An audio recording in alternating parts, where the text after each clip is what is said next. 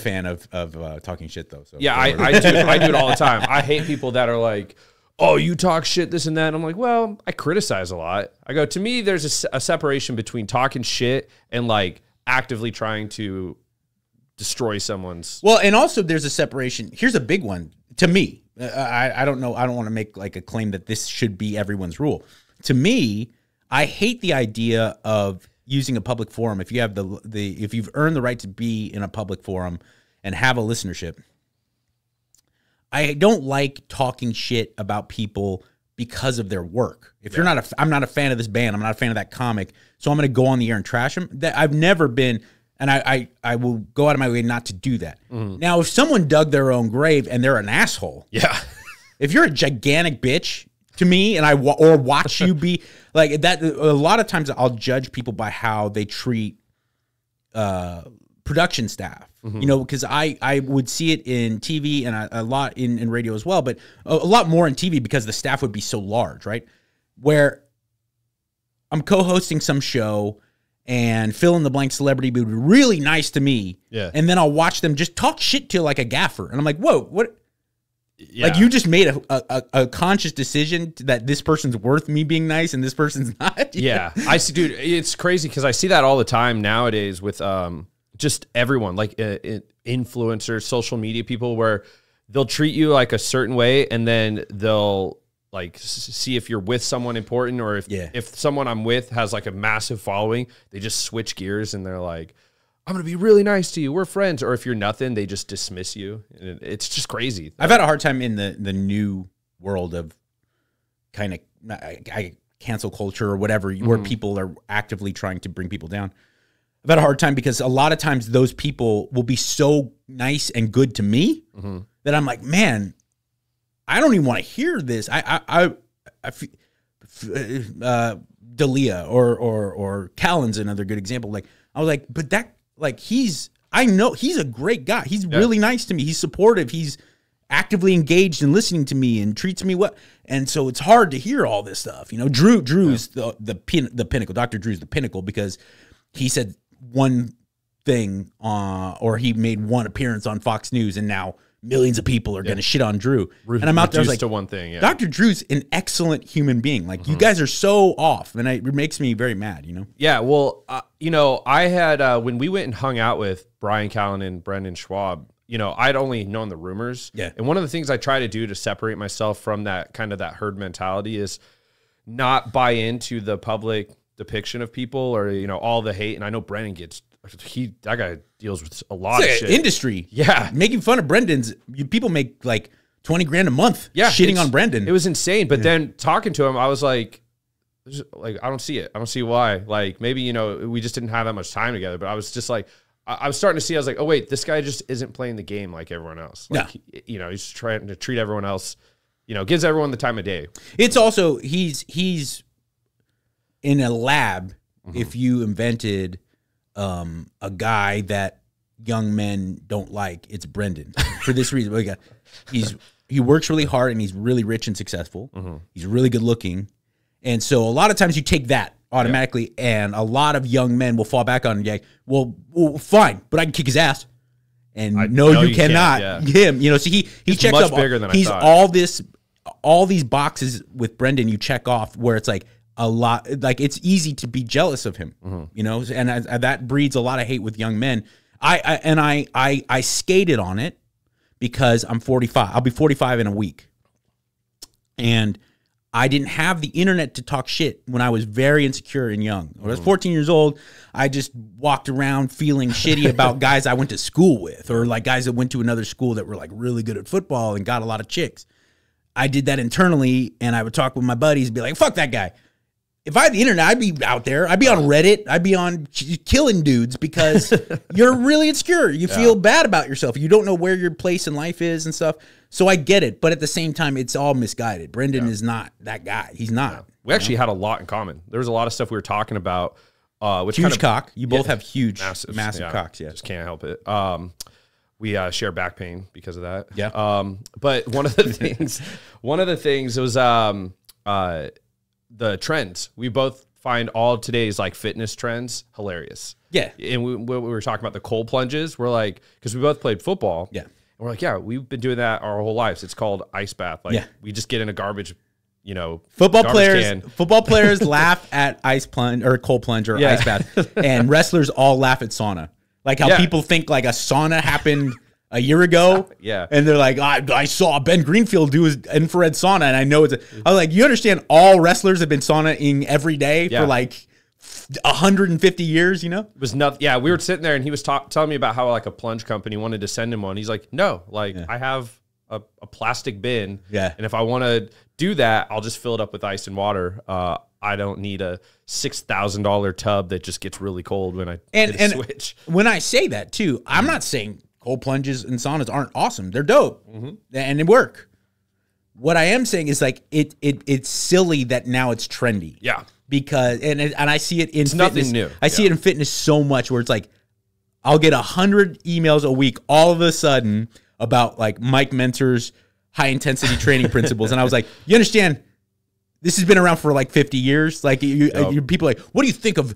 Have you heard of ketogenic dieting? And I was like, that happened like 10 years ago. It's like where everyone's about low carb. I was like, you understand? Like Vince Gironda was eating eggs and meat in like the 40s. Like that was and it's all like none of this shit in fitness, especially none of it's new. And the big problem for me with the social media and the TikTok and the internet and the way that it's affected fitness is that the standards are so low. I was just training this morning and there was a girl filming herself. I won't even say the gym so that there could be some way people narrowed it. She was fat as shit. She looked like shit. Yeah. And she's filming herself with a tripod and a nice camera, and she's doing intros for her. And I go, man, in 1997, that girl with that physique would be mortified at the notion of anyone bringing a camera around her. Now, I'm not saying that it's right. I'm not saying that that's a good thing. Like, people should be proud of their bodies and feel comfortable in their own skin. What I am saying is, like, when it comes to like giving fitness advice or trying to lead the charge, there used to be a standard. Yeah. And jacked people and shredded chicks used to lead that. And it's you nailed it on the head. That's one of the most frustrating things, and I think we've talked about it in the past before, where with everything I build and all the business I do with people, there's nothing more frustrating than when I'm talking about potentially like partnering up, doing some sort of like advertisement, trade, things like that, and then a company's trying to decide whether they want to work with me or some Susie Q chick with like a big following who has zero knowledge in the fitness world, but because she's been reduced to her big following, which was probably gained by unfitness related things, she is somehow deemed more credible than me. And that is extremely frustrating. And then you get the tripod goblins that sit there and they're not really doing anything, but they're now calling themselves, they'll change their social media handles to like their name _fit. Yeah. And, yeah. And then there's no standard to it. And then they try to start an online program or on booty building. And then when they fail as a personal trainer, they'll rebrand as a mindfulness coach. That shit sucks. That shit sucks. Yeah. Like there's probably, I mean, I can imagine. Let's go to Vietnam and find these monks underneath a tree somewhere and be like, "Let me show you what passes as a self-help coach right now." And they'd be like, "Are you out of here?" Yeah, I'm so tired of 19-year-olds trying to be a life coach and tell me how like life should be lived. Yeah, and then there's the new fad, the breath work, which it's like, what? Like breath work? Like what are you talking about? They're like, yeah, become one with yourself. And we'll do all these breathing exercises, and I'm like.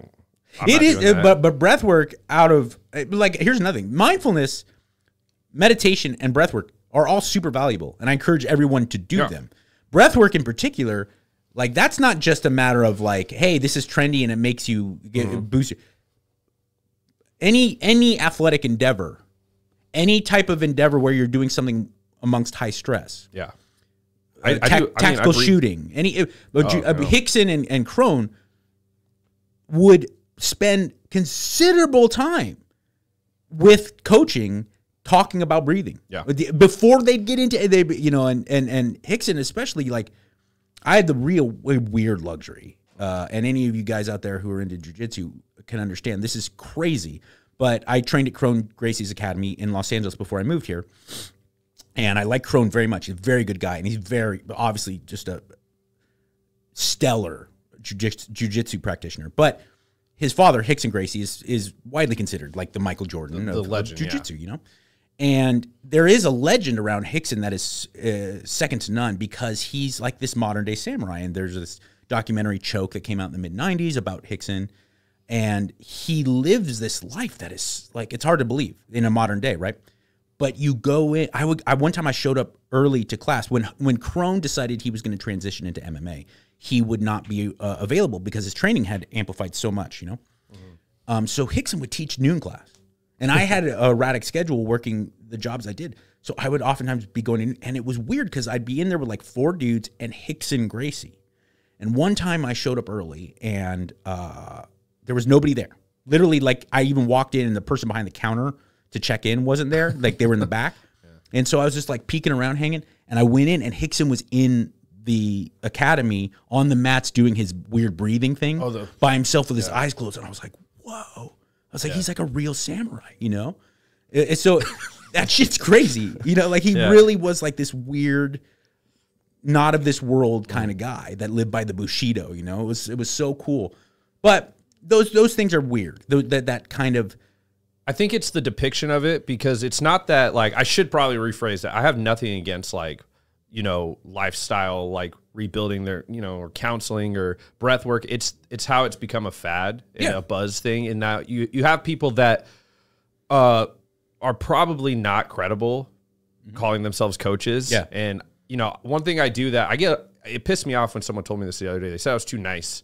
When it comes to business, they're like, oh, you got to be more cutthroat. You got to be this and that. And I'm like, so I have to like be dishonest. Yeah. You know, if I'm trying to sell something to someone, I want to make sure that the value matches what I'm selling. And it's a tough thing. Don't let them do it. If you could weather the storm, and it's not like I'm some massive tycoon. But what I've seen just by a guy who is really invested into monitoring success, seeing it, I've been lucky enough to be around it a lot. The cutthroat guy or gal will make it quicker. Yeah.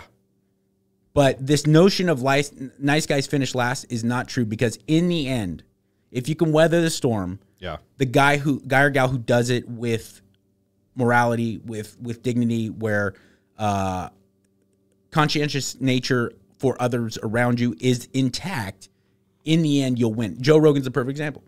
People love to, because Joe's so successful, and I'm not saying it like we're buddies, like go out to dinner. But before the Joe Rogan Experience happened, the Kevin and Bean Show, which is where I worked in Los Angeles, was one of the radio shows Joe would do.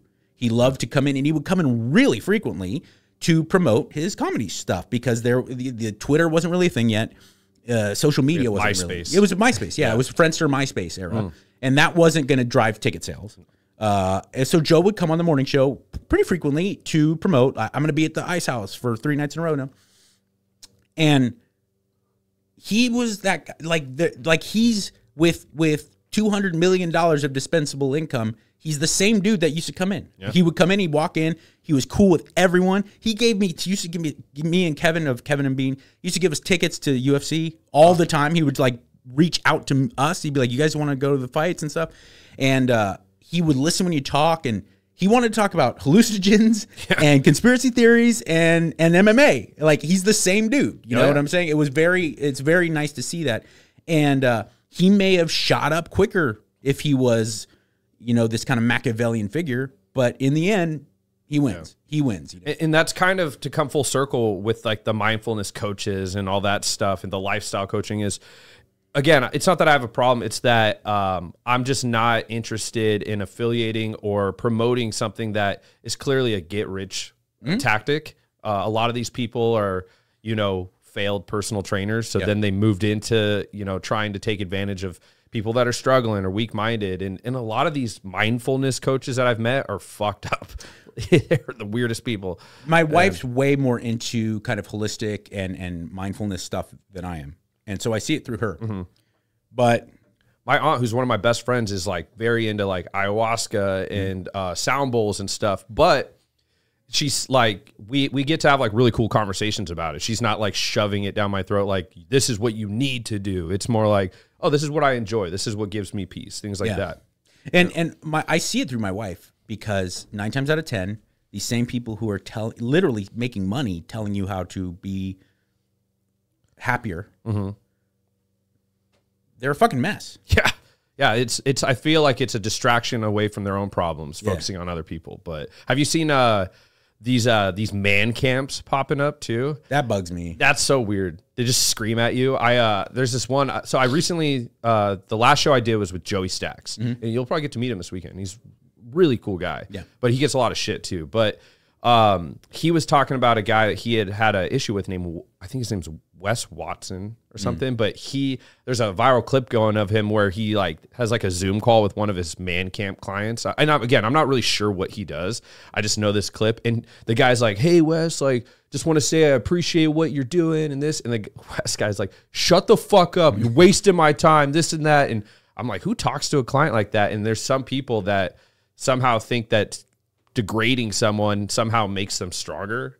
I don't know about, because I'm not like the pinnacle of manliness, so I don't know that world. But what I do know is overweight people who want to change. Yeah.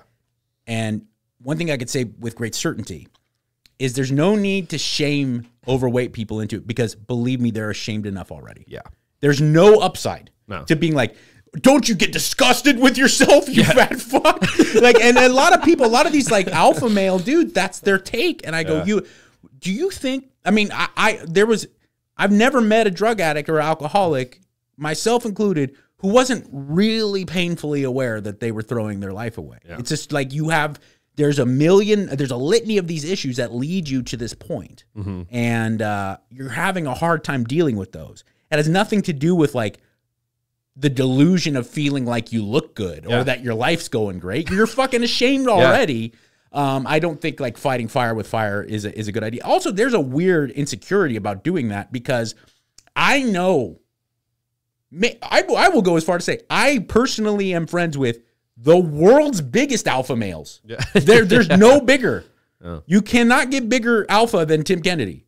No. There's no, and I bro out with Tim. Yeah, I had him on the show. That's not a guy that's going to shame you. No. He was very encouraging. Yeah. And every time I've talked to him, he's done nothing but offer words of encouragement. You know, he did the show, and it was a huge boost for everything moving forward after that. And since then, he's always offered words of encouragement. In reality, he could destroy me, like with one sentence. And don't get me wrong, that doesn't mean he pussyfoots around stuff. No, like Tim will tell me, he's like, that was terrible. Well, on the mats, he'll beat the shit out of me, and then he'll be like, you're getting lazy, you're on your back. There's a difference between calling someone on their BS and shaming them. Yeah. Because I think in the opposite direction, lying to someone, and the most denigrating thing you can do is lower the standard for someone. Yeah. And that's why I get now. That's my biggest concern. People, their biggest concern with woke stuff, if they get really bummed out by super progressive stuff recently, their biggest problem with it is that it annoys them. Yeah. Doesn't annoy me at all, because it goes one ear out the other. Yeah. What bothers me a lot is that for women, for LGBTQ community, for black people, you're going to start seeing like this hyper progressive stuff is essentially just begging to lower the standards for this group of people. Yeah. And to me, that's the most denigrating thing you can do. I from any of my friends, my brother-in-law, my wife's brother, is he's a double amputee. Okay. And he's a disabled athlete. And I also train a guy. I have a personal trainer, a personal client that has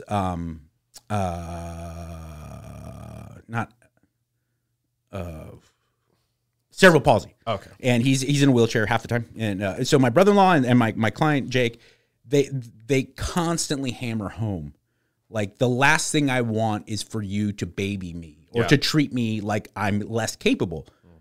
I'm that whole new kind of woke notion of the handy capable. It was very real. Like, don't lower the standard for me, because now you're treating me like a child, and I'm not a child. I just happen to be in a wheelchair. You know. Absolutely. I was telling a friend that you know, it's getting so hard nowadays because of that like emasculated approach to society and that lowering the bar, that people have become so entitled and lazy, and it makes my life so hard as someone that's trying to grow a business and you know, better my position in life. And I was telling my friend, I go, I just don't know how to succeed in a world that rewards degeneracy and laziness and doesn't, you know, require value anymore to do anything. There's that, but also like be careful, because I've had this problem a lot as someone who like worked really hard and I think earned a sense of legitimacy in broadcasting. I find it very hard that now I'm in a world where being a really eloquent, well-informed broadcaster is not as important as being someone who's savvy at understanding algorithms, right? That bothers me. But at the same time, I can't just with a broad brush say that all these guys that are out there balling it up are not working hard, because a lot of them are working hard just in a very different way than I used to. I used to have to really work hard at being well-read and making sure that my, you know, consistent grammatical errors that I was making, I had to correct that. And those were the things I invested my time in. Some of my friends or some of my acquaintances that I see that are really successful in the digital world, they're grinding really hard. It's just in different things than I'm at. And so there is a part of it where it's like, well, mediocrity is getting rewarded, but there is also a world where it's like, no, people who are working really hard just in a new kind of crack that you and I haven't got into yet, they're also being successful. And I think it's because we grew up, or at least, you know, I wouldn't say there's a huge age gap between you and me, but like, I think I was kind of part of the last generation where it was required to work hard. And, you know, I never really had the benefit of favoritism. I always had to work really, really hard just to get, you know, one step forward.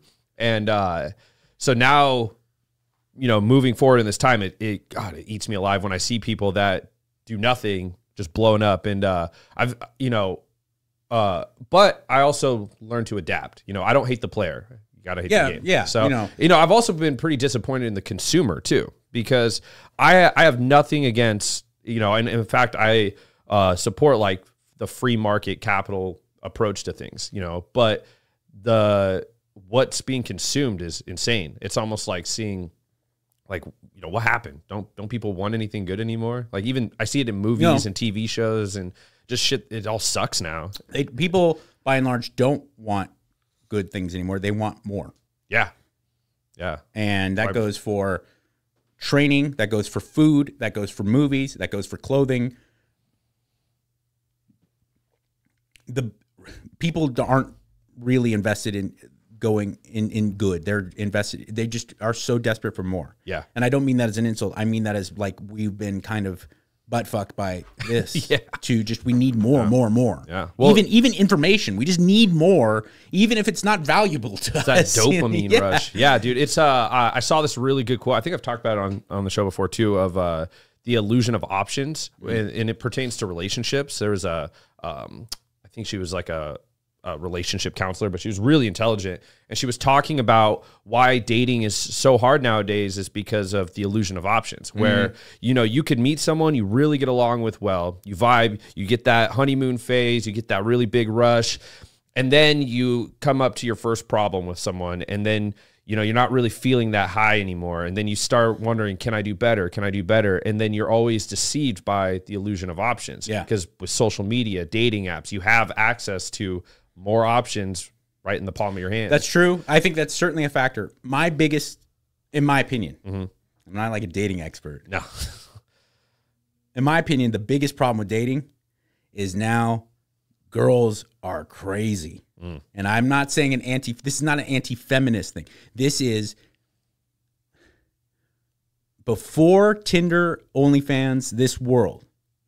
Girls that were not 10s did not assume they could get fucking Brad Pitts and Giga Chads. But now, because even like an average looking chick gets thousands of guys that are like, yo, I'll tap that. I love you. You're my favorite. Pay your bills. I'll do anything for you. And they don't realize like that's boner talking. And that all of those guys that are saying that, they don't care about you. It's pre-nut They clarity. don't care about you at all. And I think this is it's like Crimea River super hot chicks, but super hot chicks had to have, I think, at some point in their life, the walls crashed in where they're like, oh my God, I've been treated like a rock star my whole life. And only like 1% of these guys actually gives a shit about me as a human being. Okay. Now I think all chicks are doing that. And also 20 years ago, a girl would be like, hey, this guy treats me like a queen. He's got a good, stable union construction gig. This is my man. Everyone has those, you know, you marry someone or you settle down with someone and you're like, you start to see the faults in it again. But you still were like, this is my guy. You work through now it. You're just scrolling through. You're like, 5'8", nope. Yeah. It's like, wait, that guy might have been perfect for you. You know, and I think that that's a bigger, because let's not kid ourselves. Women still, in heterosexual relationships, women still run things. Women control. Guys have to go out and hunt for the woman, and women have to, by and large, kind of decide who they're going to settle down with, not the other way around. Unless you're, and now all of these women are vying for this 1% of guys who just slay dick all day. You know what I'm saying? Like, and that's the funny thing about what people misunderstand about like famous cocksmiths, you know, the Adam Levine or the Derek Jeters of the way. They've been that guy since 8th grade. Yeah. Being on the Yankees helps. Yeah. Being in Maroon 5 helps. But trust me, there's this fringe, narrow thing of guys who have always had no problem, where women turn the tables and literally approach them. There's those guys. And that's a really small, narrow, and those guys have always treated women poorly because they could. And now all girls think that they're going to get that guy, and they're not. And then because of that, 99% of these guys, they're just shitting on them.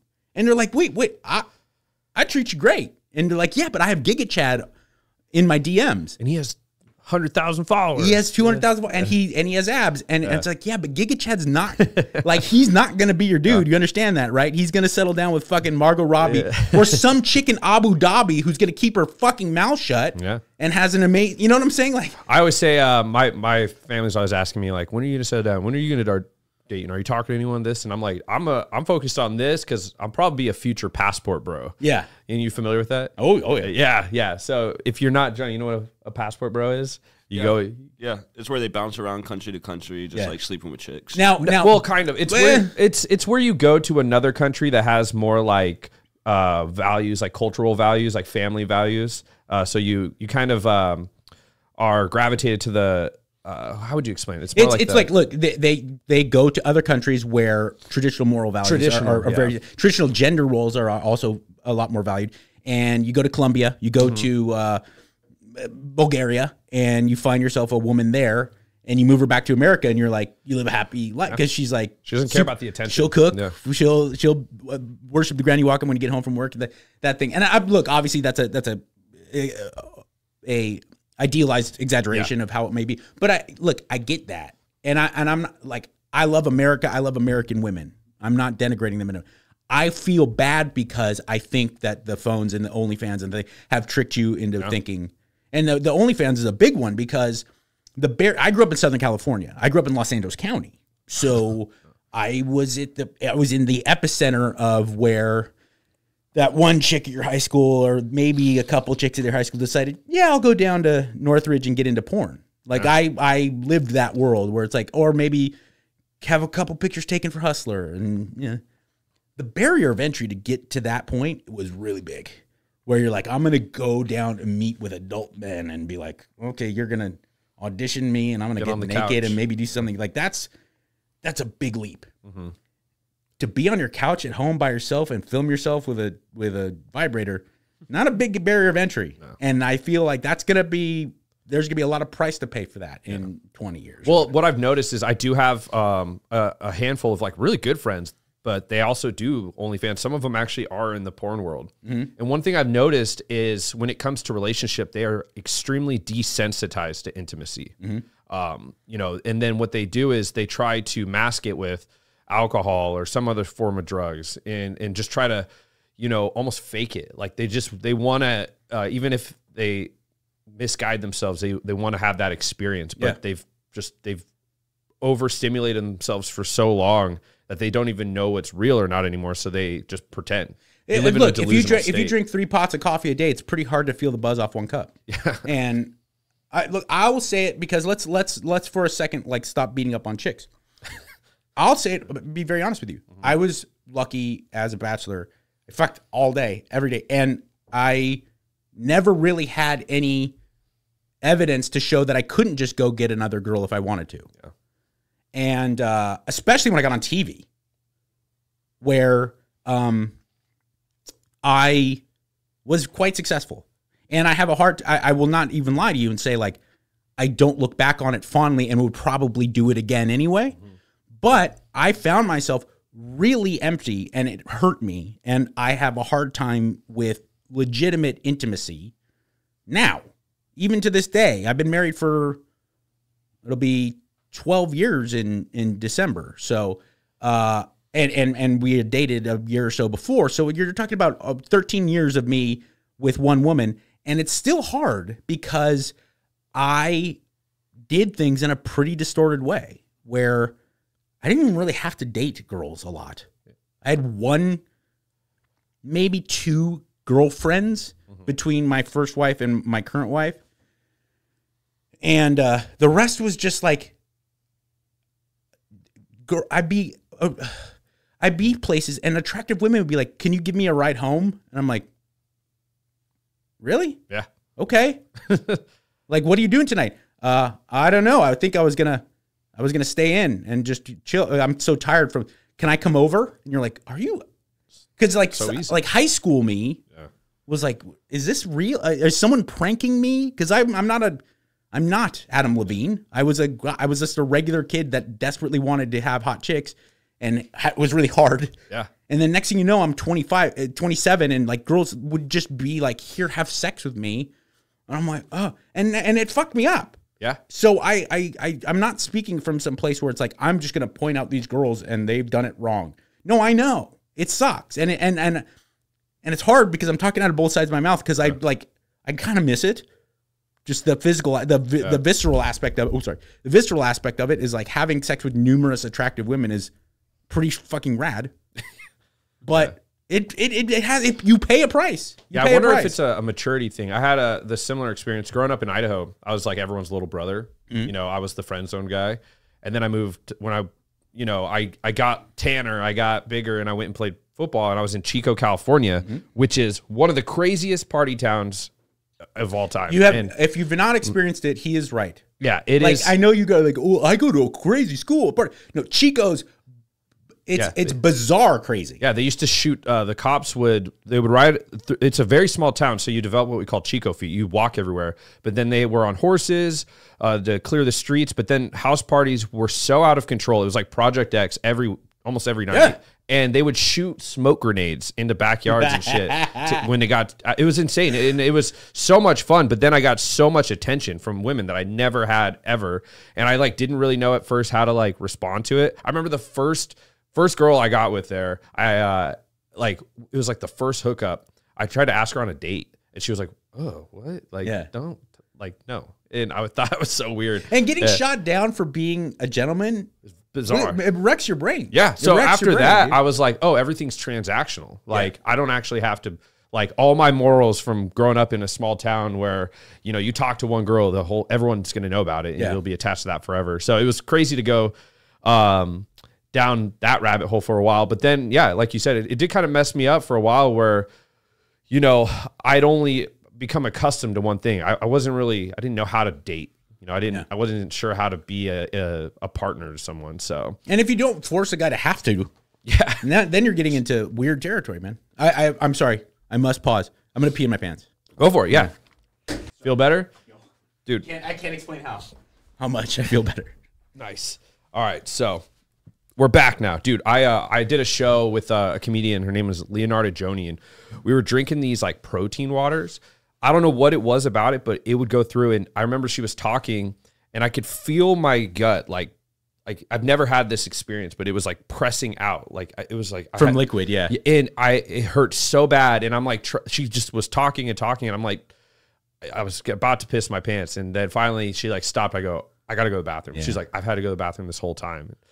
I was like, oh dude, it hurts so much. You want to know why I think there's a lot to criticize about like modern feminism, but there is something to it because right now, as you're talking, this is a woman who is building a career as a comedian, and she's probably got a lot going, and she's probably working to develop herself as a human being. All I could think about was like, I wonder if she's hot.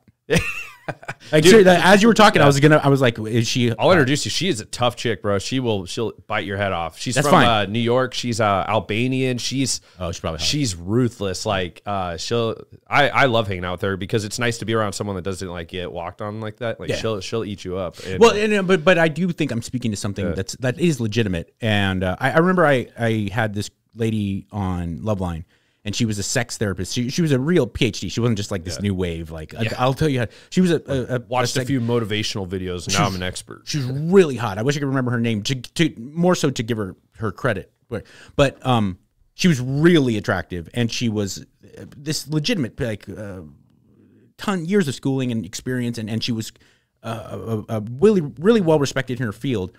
And I asked her directly. I said, I don't think anyone's going to complain or bitch and moan about being attractive because that's obviously comes with certain levels of advantages.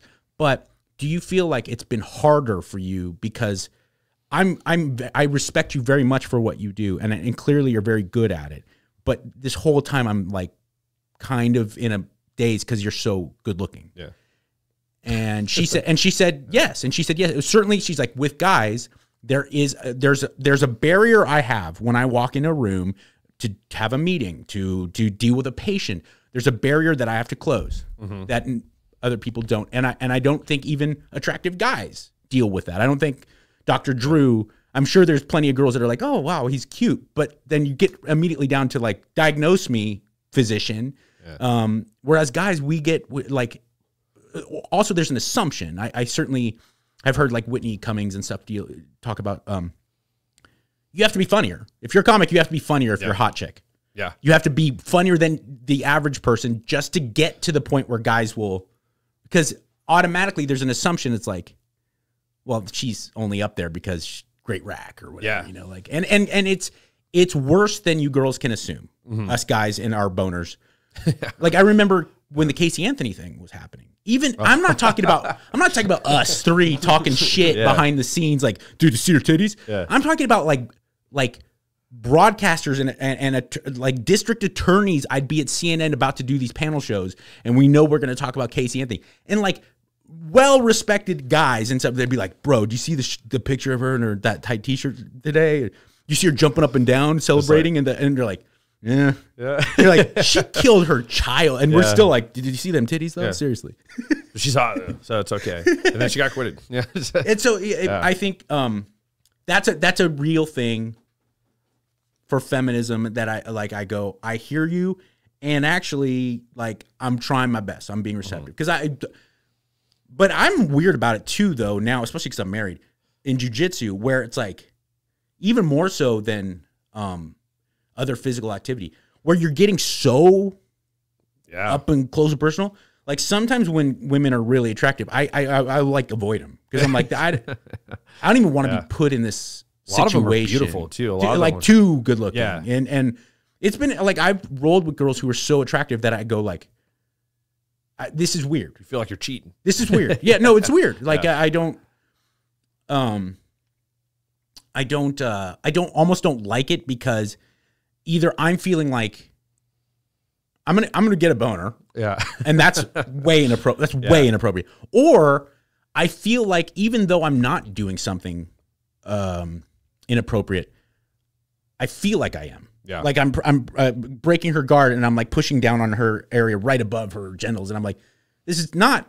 I'm not doing something inappropriate, but I feel like I'm doing something inappropriate. That's how I felt when I was in high school, and like there would be girls that like back when I was in high school, girls wrestled the guys. Yeah, like there wasn't separate classes, and we were all terrified. We're like, is she in our weight class? Like, do we have to wrestle her? And like this and that. And fortunately, I never had to, but Yeah, I totally understand. We actually had a girl on our wrestling team. She was really cool though. So I never really felt inappropriate. But wait, girls who wrestle guys though, they have like a 20-pound advantage to them, right? Well, we had weight classes, right? But they get a 20-pound buffer, don't they? No. They don't. No. Okay, this is high school. But wrestling. what girl is in your weight class? Well, when I was in high school, I was like 150, 160 pounds. Okay, so yeah. it probably was some. Yeah. So, but most of them were like 130. So like more like my freshman, sophomore year. But yeah, they were, I mean, a lot of the girls weren't that good too. Yeah. So, but guys were terrified that they were going to get like fully torqued mid-match. So she made it very clear. She's actually pretty famous. So I'm not, and she's like, if you could, I'll roll with you. But if we don't film it and don't, and I said, oh yeah, I absolutely promise. So I'm not going to, but I roll with a girl who tapped me out like 10 times in a 5-minute span. Yeah. And was taking requests in Portuguese from the other guys around laughing at me as she's like, boy, and they're like, you know, this was that. And then she'd do a triangle. She's like, I told you. I'm like, oh, dude, like girls have fucked me up. So I've gone past that ego thing of being choked out by a girl, but it can still be weird if they're attractive. Yeah. It's, jiu-jitsu's got so popular out here too. And now I'm starting to see a transition into like Muay Thai. A lot of people are doing Muay Thai and MMA. And, how long have you been training jiu-jitsu too? Jiu-jitsu, I've been training probably I still need to 15 go with years. And Muay Thai, 5-6 years before that. Mm-hmm. So, I've been training way too long to be as shitty as I am. Do you ever do competitions? I've done like Muay Thai smokers, and I've done jiu-jitsu competitions. I've never done MMA. I never combined, but I'm not a fighter. And I mean that by like my mentality. You would have to be trying to kill me or someone around me for me to like purposefully hurt you. Yeah. I don't want to do that. Those fighters are a different breed. It's a different thing. Yeah. When I was at the fights this weekend, I was talking to one of the guys. He fights, but he wasn't fighting on that card. And they were like, have you ever come and trained with us, did this? And I was like, nope.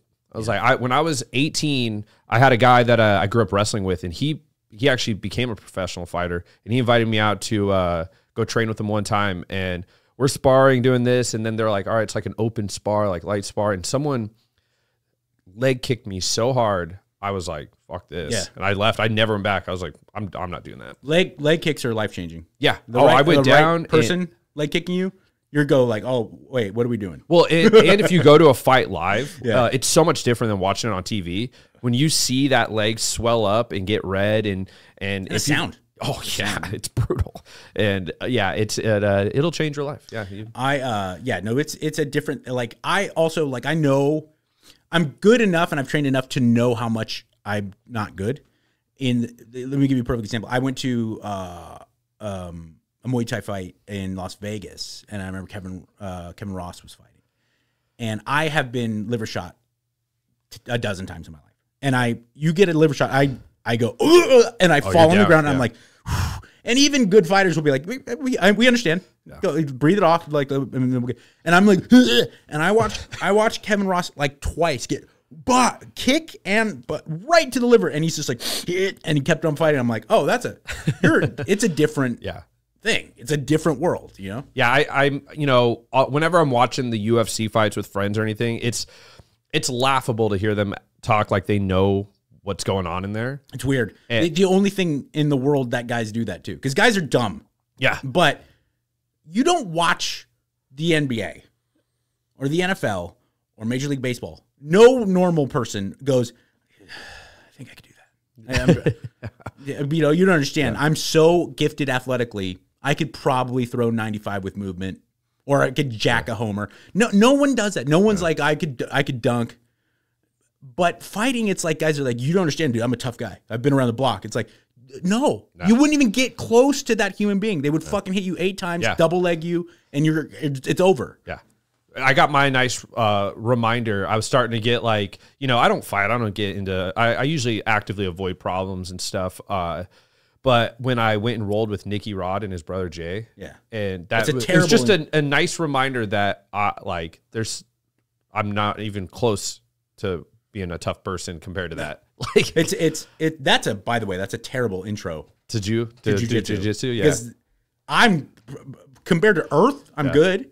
And rolling with them, it's like the violence and the aggression to which way they will smash you to the ground and submit. And they were teaching me too. Yeah. So that was like, oh, this is just teaching. I don't even want to know what it's like to actually compete.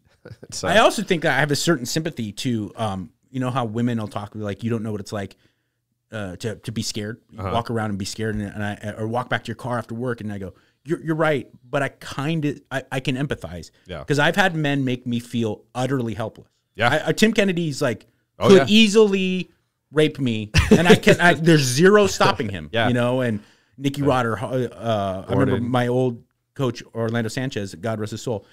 He could easily take me and my mouth and my butthole, and there's zero stop. If I don't have a gun, I'm not stopping him. Yeah, you know. Yeah, no, that's the terrifying thing too, and I think that actually is an important reason why people should. And I'm starting to see it grow as a more of a popular thing, but should get into training. Yeah, like should learn how to grapple, how to strike, fight, because world's getting fucking crazy, and things like that. You know, you're seeing a surge in like just attacks and random attacks and stuff, and I think it's important for people to not only carry but know how to defend themselves. Yeah, and especially you dudes, I think jiu-jitsu is probably the best for females. Yeah. Because I've trained with really high-level female Muay Thai fighters, really high level.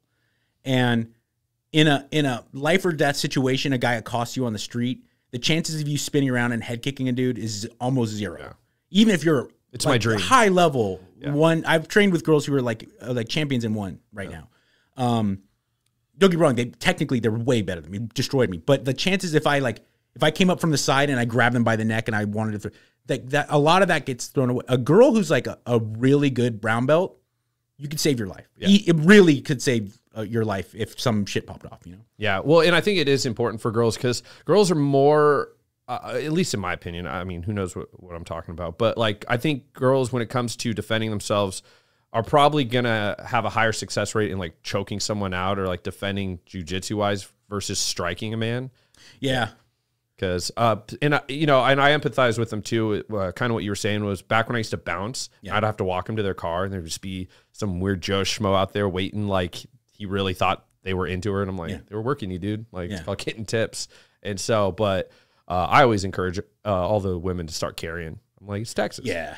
It's a weird thing too that like a lot of the girls who are most vocal for feminist rights are the least very supportive of gun. Yeah. Because I go like my sister married LAPD and she's been carrying a gun in California for as long as I can know. And because of that levels a lot of playing fields. Yeah. You know, like, yeah. Oh yeah. You're very equal at that point. Yeah. So no, but so kind of switching gears, you one of the things that I've enjoyed hanging out with you too is when we train. Mm-hmm. I've learned so much. And so, when we do like the shoulder workouts and we get the little Friday pumps going. Yeah. Those are fun. But, you actually have a pretty extensive history in training from, you used to compete in bodybuilding, and you do jujitsu and you're always hustling. Every time we talk, you're always doing something crazy. But what have you noticed? With physical stuff, I am.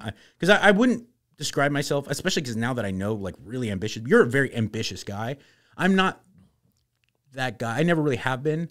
But with physical culture, I constantly feel the need to like express myself. Yeah. That way. Well, and for me, training, not I do get a lot of shit for having a company called Austin Fitness Community, but I'm not like some superstar fitness athlete. I see these guys out here that are hybrid training, running. You got like the Nick Bears and stuff who are just complete guys like Tim. He's an animal. Yeah, but Nick Bears are fucking but I train to decompress stress. That's the thing that kind of keeps me happy. I like feeling good. Well, and also, it's very important people recognize the word fitness is vague.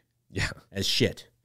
What are we measuring that by? Mm-hmm. Like, okay, you're not a champion powerlifter and you don't have six-pack abs, but what's your aerobic capacity? What is your heart rate? Yeah. Like the fitness, people need to really get a lot more specific when they're talking about fitness, because you're a fit person by everything I would measure you by. Mm-hmm. But like I said, I think a lot of people, especially in this kind of optical world that we live in, They're like, well, she's not even that lean. I go, but maybe she just ran the LA Marathon in 3.5 hours. It's like, like, what do we do? Yeah. Or a lot of it's female powerlifter girls are in insane shape, and they're so strong, but some of them are thick.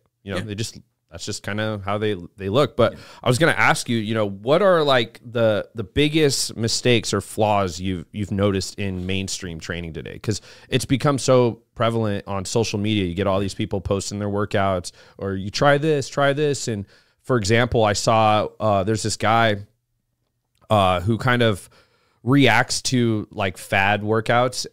One where there's like a Smith machine where you take like a close grip bar and then you just press. And he's like, that's not doing anything. I mean, it might be do something and be like it can isolate that inner part of the chest, but that's if you're building your chest program around that, that's a terrible idea. One of the big mistakes people make is like that's a perfect example for to just build around this argument. That exercise probably great for C-Bum to get ready for the Olympia when he's really carving out details into his 7% body fat, 250-pound body. But then people go and build their training around that, which is they're letting the extremes dictate the what should work for the norm. In that it's either, well, it worked for the guy in The Biggest Loser, or it worked for Ronnie Coleman in his peak. I go, yeah, but neither of those mean shit to you, person who's just 20 pounds overweight and wants to look better in the mirror. Neither of those things mean a goddamn thing. Yeah. To me, even like I can't look at like Labrada's training program right now and be like, yeah, well, let me just adopt some principles and say and I'm in better shape than 99% of the world, So don't let the extremes dictate, because the extremes look cool. And what looks cool oftentimes is not going to be useful to you at all. What is really effective is actually kind of boring. Yeah. And I think that's a big problem right now, because people are, and I'm not saying this as a pejorative, because people want to make a living, but they're catering a lot of their content to be appealing. Yeah. Right. And that's cool. Good for you. And people are very successful at it. But that oftentimes is not going to translate over to what really works is really kind of boring. Yeah. It's really fucking boring and shitty. And that's why most people don't achieve what they want, Yeah, no. And a lot of the more mainstream coaches and trainers are just, selling cookie cutter bullshit. They're just trying to just get a quick buck, get those clients. And it kind of comes back to the beginning of the conversation where I can't be a part of that. I can't promote, cookie cutter horse shit. But, what have you noticed versus when you were competing, training, kind of today versus the past? Have you noticed anything significant as far as like mainstream training goes? Yeah. I think, again, the big factor with everything, not just fitness, when we're going to talk about, hey, when you were 19 versus now, what's the difference is the internet. Yeah. The internet changed everything. And social media then took it up a notch, because now the internet used to just be, maybe you'd have a little bit too much decision fatigue because you could go to chat room to chat room to chat room, right? But now with social media, you have decision fatigue and an overwhelming influx of information. On top of that, people are so conscious of their image. And I can't say that, I don't know if I was 20 in 2024, if I could have been as kind of Spartan-like and devoted to what I wanted to do as I was back then, because no one gave a shit. No one gave a shit about this kid in Pasadena, California.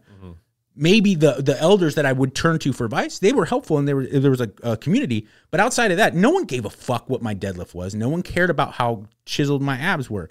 Now I think every person, man, woman, old, young, is really conscious of like how it's going to appear. So there's that. And the other biggest problem that, and I bitch and moan about it so much on my podcast, is that people get obsessive about new cutting edge training stuff, and then no one puts any amount of effort into the most important thing, and that's your diet. Yeah. I'm not talking about performance. When it comes to looking good in the mirror, diet is so far and away more important than your training, yet people get obsessive about getting the right, perfect, optimal training program, and then they go and they're eating fast food and Grubhub every day, all day. Absolutely, yeah. What's funny is I have a friend, his name's Mario Hill, and he's a bodybuilder, but he does like the natural shows, but he looks incredible. And you would, you know, it's so hard to like really be like, oh man, you're like really natural. But then you see him train, and he was one of the first friends I made in Texas. I would ask him for like help or tips, and he would always just go, well, what are you eating? What's your food like? What's this and that? He's like, that's the most important thing. And I was eating like shit for a while, but then when I switched it up, huge change. It's remarkable what happens when you're consistent too. It's not gonna be 2 days. Take 6 months to really devote understanding your overall intake and upping your protein and getting your macros kind of where you feel like it's sustainable, and watch what happens. It's mesmerizing, and that's what everyone dreams of, right? Is that 6 months, 8 months, maybe a year, where you go to work or you go to the pool and people are like, oh my God, you're a different person. Oh my, what an amazing transformation. And training alone is not going to get you there. And so many people get so frustrated because they're like, I got into CrossFit. I started jogging. I started lifting weights 4 days a week. And it's like, and I feel like I haven't really made any. And I was like, yeah, but what are you eating? Yeah. What are you eating? I had this story I told, it was for the first time, only because it sparked my memory of this happening when Justin Harris was on my podcast. He runs First Attachment and Troponin Nutrition. He still is a huge bodybuilding coach for like the high level bodybuilding coaches. And he's getting people ready for like high level NPC shows, even IFBB shows. And I had him on my podcast, and we were talking because I like to focus in on kind of everyday folks. But he's gigantic. Yeah, he's doing a really cool athletic training too. Yeah, and he's very athletic for how big he is. He's very athletic for how big he is, and also a guy who's just a wizard. He's a was a physics major and really understands things from the inside out.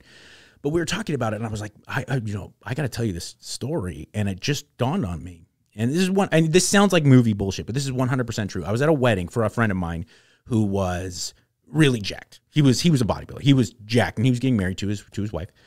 And I'm sitting at this table with other meatheads. Okay. And the table's kind of like separated as, after the dinner and everybody's dancing. So the group's conversations go like this, right? This big long table. And I'm sitting here with these guys. One guy was this black fella. He's like, I forgot his name, but he was like 60, shredded. Another guy was like this just beautiful man with like abs, and this chick who was like power lifter, but also like really like well-defined. And they're all of them, they're going like this, talking. And I'm just sitting back for the first time in my life, not spracking off. And I'm listening. Right now I've really been into getting that 7% lean turkey because I feel like I digested better, even though I was going so lean that I felt like I was having digestive trouble. Dude, I totally understand. I started adding 2 more egg yolks into my egg whites in the morning, and it just started helping me out a bit. And at the other end of the table, there's like giant perma-bulker guys. Yeah. Big motherfucker. Big 250, 260, 270, but pudgy. And I kind of lean over there. How much tren are you running right now, man? Yeah, seriously? Yeah, but as I get closer, I'm going to start leaning out, so I think I'm going to switch to propionate from Cypionate. Yeah. I totally get it, bro. They're all talking drugs. All the amazing-looking people, they're all talking diet. And I was like, wow, that's insane. Crazy. Like, it's a crazy dichotomy, man. This is how it works. Dude, do you think like a lot of these like fitness icons or even actors, I was watching your show the other day, you're talking about Reacher. Do you think that they should be more open about their steroid use? Because they're fucking full of shit if they're saying they're not. Like guys like Alan Richardson that played Reacher, massive, looks incredible, trying to say he did it all natural, that his testosterone was 0 or some shit. And then even Thor, like Chris Hemsworth. And I was talking to a guy that he does a lot of work with the dude that owns like the training app that Chris has. And I guess they were saying that when they do interviews, like the interviewee, like there's a really strict rule that you cannot ask about steroid use or this or that. And I'm like, if you're going to do it, you shouldn't just don't talk about it at all. Like don't say that, I did it all natural, this and that. Cause now you're just full of shit and you're misleading people. I think that's exactly the solution, in my opinion. Either be fully open when you don't have to go around being an exhibitionist. Yeah. You guys run, I'm running 1,000 milligrams a week, testosterone. No. But if someone directly asks you, I think people should have an obligation for 2 reasons. One, it's not that big a deal, especially for older fellows. Like when you're talking about The Rock and Jason Statham, I think that they should be open just from the sake of Mark Wahlberg's another good example, just from the sake of like that's not really cheating. No. Like The Rock's 50 and he's 6'4", 260 shredded. He should go like, in order for me to even be able to do this and live my lifestyle, I'm on medicine. I'm not geeking out. But let's be clear. I have to have a doctor monitored hormone protocol in order for me to even do this anymore. Yeah. That being said, I do think that you can achieve some of the best I've ever looked. Some of the pictures you posted for Flex Friday. Oh yeah, I was natural for those. So I do think that there is a middle ground where people can live in, that it's not all about the drugs. But that being said, I do think it shouldn't be such a taboo. And then also,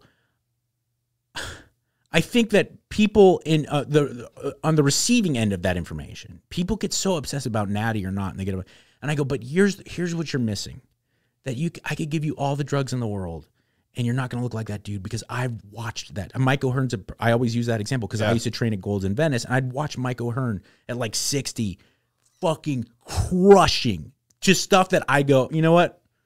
I'm not going to train with you. You're too hardcore. And with Bobby Maximus told me a story. He went to dinner with Mike O'Hearn at like a really nice steakhouse in LA. Yeah. It's a steakhouse. You could easily get a clean meal. Brought out the Tupperware. Bring me a club soda. He's got his Tupperware. He's like, yeah, but I don't know how much. So do you think Mike's natural? I don't care. Oh, okay. I don't care. Yeah. If I'm a betting man, no. Yeah. But what I wanted to get through to people is like, there's so many keyboard warriors that like, if I use gear, I'd look like him. It's like, no, you fucking wouldn't. No, you wouldn't look like The Rock. No, you wouldn't look like Jason Statham. Yep. No, you wouldn't, because I've seen behind the curtain. Jennifer Aniston's another one. Mm-hmm. Jennifer Aniston goes on vacation. I saw her at like a really nice resort in Mexico, you know? And I was not trying to creep her in. I was like, holy shit, it's Jennifer Aniston, you know? And I saw her at 3 or 4 different points around it, at the pool, at the beach, she's got fucking perfectly measured food with her. Yeah. Okay. Like there's a grind you have to live by to do that shit. And so that's where I do get upset about like the idea of drugs. Now, that being said, I do want to get that message out there. A lot of people that are making paychecks on their physiques, athletes or physique athletes, models, actors, drugs is a big deal. Yeah. It's a big part of it, you know? So I don't want to misguide people to think that isn't a component, because it absolutely is. Yeah. You know? Yeah, and I couldn't agree more. I do really think that when they own it, it's like it almost, you just kind of move on from it. You're kind of like, yeah. But one thing you said that I couldn't agree with more is that most of the people I know, you know, I'm friends with a lot of these Olympians, bodybuilders, and you nailed it on the head, is that yeah, they're on gear, but if you ever see them train, they're working out harder than probably anyone you know or have ever met. I mean, I've trained with some like guys like you were saying, like Michael Hearn. Like I've trained with even the female bodybuilders, and they're insane. Yeah, I mean, they just keep going and going and going. And in this case, like anabolics is just a supplement for them. Yeah, and I think a lot of people. You know, I got my start. I actually started all this through working for a supplement company, or it was a nutrition store. But I learned a lot about supplements. Yeah, they're in-house brands. Yeah, well, in-house and then third-party brands, and you know, I started learning a lot about the supplements, and can be a very misleading industry too. Oh, I like Nick Bear, Justin Harris. I want to promote always people who do it right, because that industry is almost exclusively snake oil salesmen. Shitty assholes who are taking your money for nothing. Like, so when people do it right, I'm always like, hey, good for you, man. Yep. Are there ones you like? Like, do you have like a preference on any supplements? Brands or like supplements themselves? Themselves. I do. I think, look, like I train and eat like I live in 1940. Okay. You know, I'm a big believer in that. Like, I ain't a machine. I do a lot of machines and cables and stuff, but I know. I'll like, for me, get some good fish oil and some creatine monohydrate. Don't waste your money on like elaborate creatines, like really good creatine monohydrate. Super creatine. Yeah. Bam. I mean, I'm not saying those things aren't good. Maybe they work, but the research is there with like Creapure, German creatine, just regular old monohydrate. It works. And so that and fish oil and some vitamin D, maybe if you're not lucky enough to live in a really sunny area and get out, you know, with your shirt off and stuff. To me, that's all you really need. And you just double down on making your diet work. You know what I'm saying? Like, are there supplements that you think that are just kind of a waste of time? Yeah, tons. I mean, too many. Honestly, too many to list. Like one that what is it? I'm blanking on the word, but it's like it's supposed to be a fat burner. It's like an amino though. L-carnitine. L-carnitine, yeah. And one of the things I have a good friend of mine, his name's Tyler Fluid. Dude's so smart. Yeah. But we were talking about he will often go on his like social media and like provide information. He does a lot of research. He's really smart. And one of the things I learned was that like L-carnitine is really effective. It's if taken as an injectable. Oh, I bet. Yeah. Versus, and there's companies now that are doing that. I heard CLA is the same way, conjugated linoleic acid. Yeah. This is a fatty acid, and I think there's been some proof that it may work for fat burning as when it's digested. But I think a lot of people have been seeing success with injectable. Yeah. There's a company called Aminoasylums that has a lot of that stuff, and I don't even know if like it's legal or not, but they've been around for a while. So yeah, I said, look, fish oil, creatine, and vitamin D. I'm not saying that there's not other supplements that aren't really effective. Yeah. I'm just saying, like, if I'm going to spend my money on something. Another one I would say is a lot of people don't.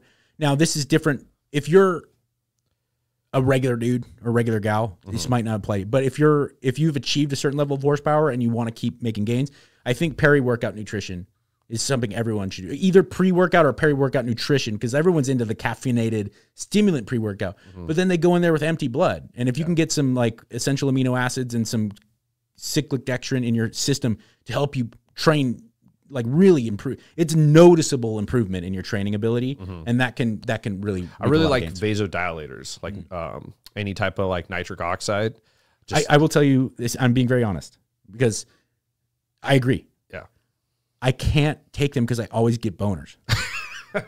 Well, I mean, that's technically what boner pills are. That's what I think. That's where they came to the conclusion that, because isn't that what Viagra did? Is it increase circulation to the once you get stimulated down there, it increases blood flow. So I'm already on the I'm always on the precipice of boner. Yeah, as is. I'm a very charged up dude. I'm not dangerously so. I mean, I like to think that I've never made women feel uncomfortable, but a gym, especially at a gym around Austin or in Southern California, like a higher level gym, there's so many hot chicks wearing wearing their ass floss, doing RDLs, and it's like if I have also something that's increasing circulation, like I have to stop working out because it's embarrassing. I have like that, like 7th grade, you gotta dance go sit boner. down. Yeah, I'm 7th grade dance band. I have like gym shorts on, so it's like, what am I? Oh, fuck! It makes it really hard to train. Yeah. No, that one's my favorite. But yeah, one of the things I learned a lot when I was working in the supplement world was just how deceptive it can be. You know, and that's kind of why it comes full circle with like why I think anyone on gear should be a lot more transparent. I've never liked that. Like, take my protein or my aminos and look like me. I've hated that. And I think and there's supplements; they're not substitutes. You know, I think a lot of the consumers are often misled by that ideology. Where supplements, I used to say this all the time when I worked at the store, was supplements are supposed to supplement what you already produce. They're not substitutes. They're not going to replace. They're not magic pills or powders. Well, like look at the 3 I named, okay? Vitamin D, creatine, and fish oil. A certain level of amino acids in your bloodstream is irrefutably positive for your health, okay? But most of us are not going to eat fish like an Okinawan. We're not going to get that much fish from your diet. So what do? You supplement, right? Yep. Vitamin D. This is irrefutable. But most people are not even going to consider it a mineral anymore. It's more of a hormone. It's that important, right? To most all cellular functions. But most of us are not getting enough sunlight naturally. So what do? You supplement. Creatine monohydrate. Again, irrefutable that it works. You can eat so much beef and still not get enough circulating creatine in the system. So I like to relegate it to things that I just simply can't get enough of in my diet. Fill in those gaps. Yeah, no, absolutely. I mean, supplement. You're just supplementing it. And so, one of the things I see too, and I'm guilty of it as well, is in fitness now, especially as it's become more mainstream and it's become something that everyone, wants to be a part of, is trying to balance your health and wellness lifestyle with your social. And there's like these new fads with like healthy alcohol. And I know someone who's been sober. Yeah. It's, that's gotta be frustrating to see. I always see people like, oh, this is healthy. This is a healthy drink. Like, this is fine. I'm like, no, just don't drink. Yeah. Or regulate your, if you're not an alcoholic, then drink like an adult. Yeah. And don't try to sell me on a 6-pack a night is perfectly fine. No, it's not. Fuck calories. Fuck your body. Fuck your physique. No, it's not. You're a grown adult. Like, you shouldn't be needing to detach yourself from reality that much, that consistently. Yeah. And I always like to remind people, the caveat is I'm in recovery and I hate people who get clean and then go around telling people how to live your life. No, you work hard. You're a grown adult. You should be able to blow off steam when you need it. But you shouldn't have to blow off steam every night. Yeah. That's a problem. Yeah. You know? You're an alcoholic. And or your life is so fucking miserable that you feel like you need a buzz every night. That's you examine. You may not necessarily be a clinical alcoholic, but examine what's going on where you feel like you just got to escape that much, man. Because escape is not necessarily a good thing, man. You know, here in short bursts, vacation sweet. Yep. 12 vacations a year is not.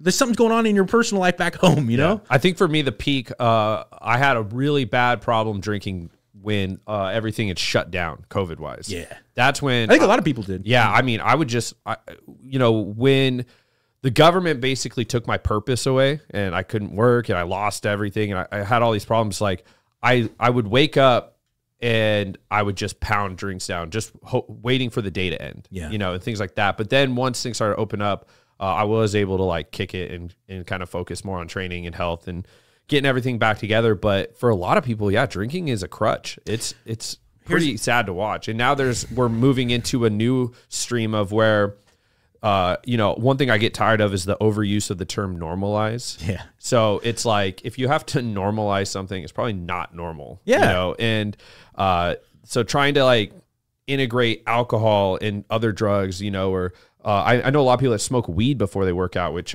I could never do. Bunch of jiu-jitsu guys do. Yeah. It's a very, very... Yeah. Which, I mean, that's a preference. Like, I don't know if weed is effective or ineffective when training, but a lot of people think, and this seems very reasonable. A lot of people think that it makes them much more in touch with all of their body. Like they can have a better sense of like mind-muscle connection. Okay. And same with jiu-jitsu, like their movements and things, they just feel more in control of it. And that makes a lot of sense to me. Okay. I understand. For me, it's like, I think everyone has different experiences with just any type of drug like that. Dude, people hate the word drug. Like we're talking about chemicals that alter your physical, your chemical makeup themselves. Caffeine is a drug, just like methamphetamine is. Yeah. And alcohol. Drugs are drugs. Alcohol is these are drugs, okay, and they are going to affect you in a certain way. Some people. Here's a very interesting one that I recognized, being in recovery for so long. I know so many people in recovery that get very heavily into fitness, okay, because it seems like a real good trade off. Yeah. You have a lot of like unkempt energy. All of my brothers and sisters in recovery that are opioid addicts or big potheads all got into like endurance sports and outdoorsy. Like like a lot of them become long distance runners, jiu-jitsu guys. Okay, all my stimulant and alcoholic friends, Muay Thai, powerlifting, CrossFit. Like it's all about, I need to feel that go. I wonder if there's a connection between, because usually with like alcohol and stimulants, you could say there's a connection to aggressiveness. And those are very aggressive. I think what it is chemically that you respond to that. I will tell you, when I moved to the East Coast, it was 1999, 2000. Meth just wasn't a thing there. And I loved smoking meth. I loved smoking crack. I loved the feeling of being up. I loved it. I loved getting hammered and then doing bumps, smoking crack, and just being like, that was what I felt. I didn't like opiates. I mean, it was better than nothing. It was better than being sober. But I remember all these dudes, I got some pills, bro. We could take some pills. And then I take them, and I'm like, I mean, it was fun. Yeah. I might need less whiskey, but like, can we get some bumps? You know? And it was like, my body didn't respond to it. And it's weird. I heard Tom Arnold talk about it on Loveline one time. He said, I loved doing cocaine because it was the first thing that made me chill out. And I was like, dude, you're the first person I've ever heard say, because most people, they get talk a mile a minute. Stimulants made me balanced. Yeah. I have a comedian friend, I won't say who, but he was telling me that that he prefers cocaine because he says it mellows him out. He goes, all you youngsters, you guys are always like, you're speed freaks. You're all trying to like, go 1,000 miles an hour. He's like, I do this bring myself down. I felt balanced. Yeah. And so, yeah, I agree with that fellow as well. And I think this is outside my pay grade, but I think that's why they treated ADHD with stimulants. Yeah. Because it doesn't make much sense. You would think a kid's overactive, a stimulant would be the word. But I guess if the chemistry's right, it brings you down. All my friends would be like chattering their teeth, and I would be in the club, and I'd be like, finally, I feel like I'm gonna go talk to this girl. I'd be like, hey, what's up? My name's Mike. Nice to meet you. And because otherwise, I was that kid. I was that kid that just couldn't sit still in class. Yeah, same. I got demonized growing up for that, for having too much energy and being wild. And I've actually heard Rogan talk about it, where like kids are just balls of energy. They're not supposed to just be, locked into a seat for 7 hours a day or 8 hours a day. That's why I kind of like Tim's Apogee school program. My daughter went there. That's what we moved to Austin for. Oh, really? I didn't know that's why you guys moved She here. transferred away, nothing against the Apogee, but my daughter is pretty weird, and she got accepted into a STEM school, like a STEM specific school, and she loves it, and she went. So, but my daughter went to Apogee, and here's another thing when you're talking about kids in school, and Apogee I think does a great job of dealing with this. I'm very pro trans rights. I think this is the United States of America. We're based on freedom. And if you're a grown man and you want to be a woman, that's your business, and go for it. But with that, we should not deny real biology. Yeah. And a restless little boy is a whole different ballgame than a restless little girl. A restless little boy that's imprisoning a little boy by putting him in a classroom for 7 hours and being like, just shut the fuck up and sit still. Like a lot of little boys cannot. Your I was one of those little boys, yeah. And I think most little boys are, and most little girls also have a lot of energy, and they shouldn't be necessarily seated for 7 hours or 8 hours. But there's an intellectual curiosity that comes with being a little girl that they can go like, huh, really? Tell me more about that. And little boys are like, this is so fucking boring. So true. Yeah. No, I mean, when I was a kid, I had so much energy, and I was curious minded. I would just go on quests all the time as a kid, and me and my friends were just full of energy. And it used to piss me off that I would be like reduced to, oh, you must have an attention deficit disorder, this or that. And I'm like, no, I'm just a curious child. And fortunately, my parents never subscribed to the ideology of like putting me on pharmaceuticals. Yeah. And I grew out of it. And it's like, I didn't really do that well in high school. But then when I got to college, I was killing it in college. Yeah, it's because I chose what I wanted to learn. And I had, incentives to be there, and I was choosing to go. And I adapted a lot more to the open-endedness of it. If I wanted to leave class, I could. I wasn't required to stay, and it was cool. But yeah, schooling now and just education overall is getting really flimsy. There's a lot of misinformation for everything, whether it's fitness, whether it's education, social priorities or politics. It's kind of a bizarre time right now. Well, yeah, and there's getting back to that same thing we were talking about with porn. Or I should say corn, right? Because I don't want to get you in trouble on. Dude, no, we're an open platform. We talk about whatever. So it's the same thing, with adult entertainment, the barrier of entry is so much different. And I'm not a fan of the traditional media in the sense that I think it was, it's bought and sold. Mm-hmm. But, before the internet, there was a standard that journalists had to live up to. And everything was lost if you rushed to print something that wasn't necessarily fully true. Yeah. We just got clickbait. And that went for serious things like the Vietnam War, and it went for very insignificant things like fitness, okay? But you could kind of, barring some like magazines and publications that were, again, they were just advertisement arms. But for them, I'm talking about journalism and the news. There was a certain standard you had to hold yourself to. And unfortunately that standard's been broken. And it was like I was saying, like, I can't for the life of me understand why this girl that I saw this morning working out, who's like soft and floppy, got her tripod and everything. But I was like, well, if she's giving fitness advice, we're just in the Wild West, right? It's just, anyone can say anything. Yeah. Like, so it's bizarre. I wish, it's kind of like why I catch hell sometimes for defending being friends with the Goob, who you'll meet this weekend. Actually, I think he's going to be on the show this week. But one of the things that I always say on the show too is one of my goals with what I have here and the expo and all that is to reshift the focus back onto honesty and integrity in the fitness industry. I feel like it's gotten infected. You know, we have a virus right now called materialism where it doesn't matter what's being displayed as long as, you know, people are chasing likes. They're chasing views. They don't actually care about what they're putting out. And now there's like all this deceptive ways that people get videos. There's the clickbait headlines. There's all this. And I'm like, dude, when I was growing up, we idolized individuals based off their credibility and what they achieved, not just because they had a big following. Right. And it's so bizarre that that's what people prefer. I'll meet companies that will be like, oh, we're going to go work with this advertiser, this company, clearly fake following, no engagement, no nothing. It's very easy to find, but all they see is that follower count, and that somehow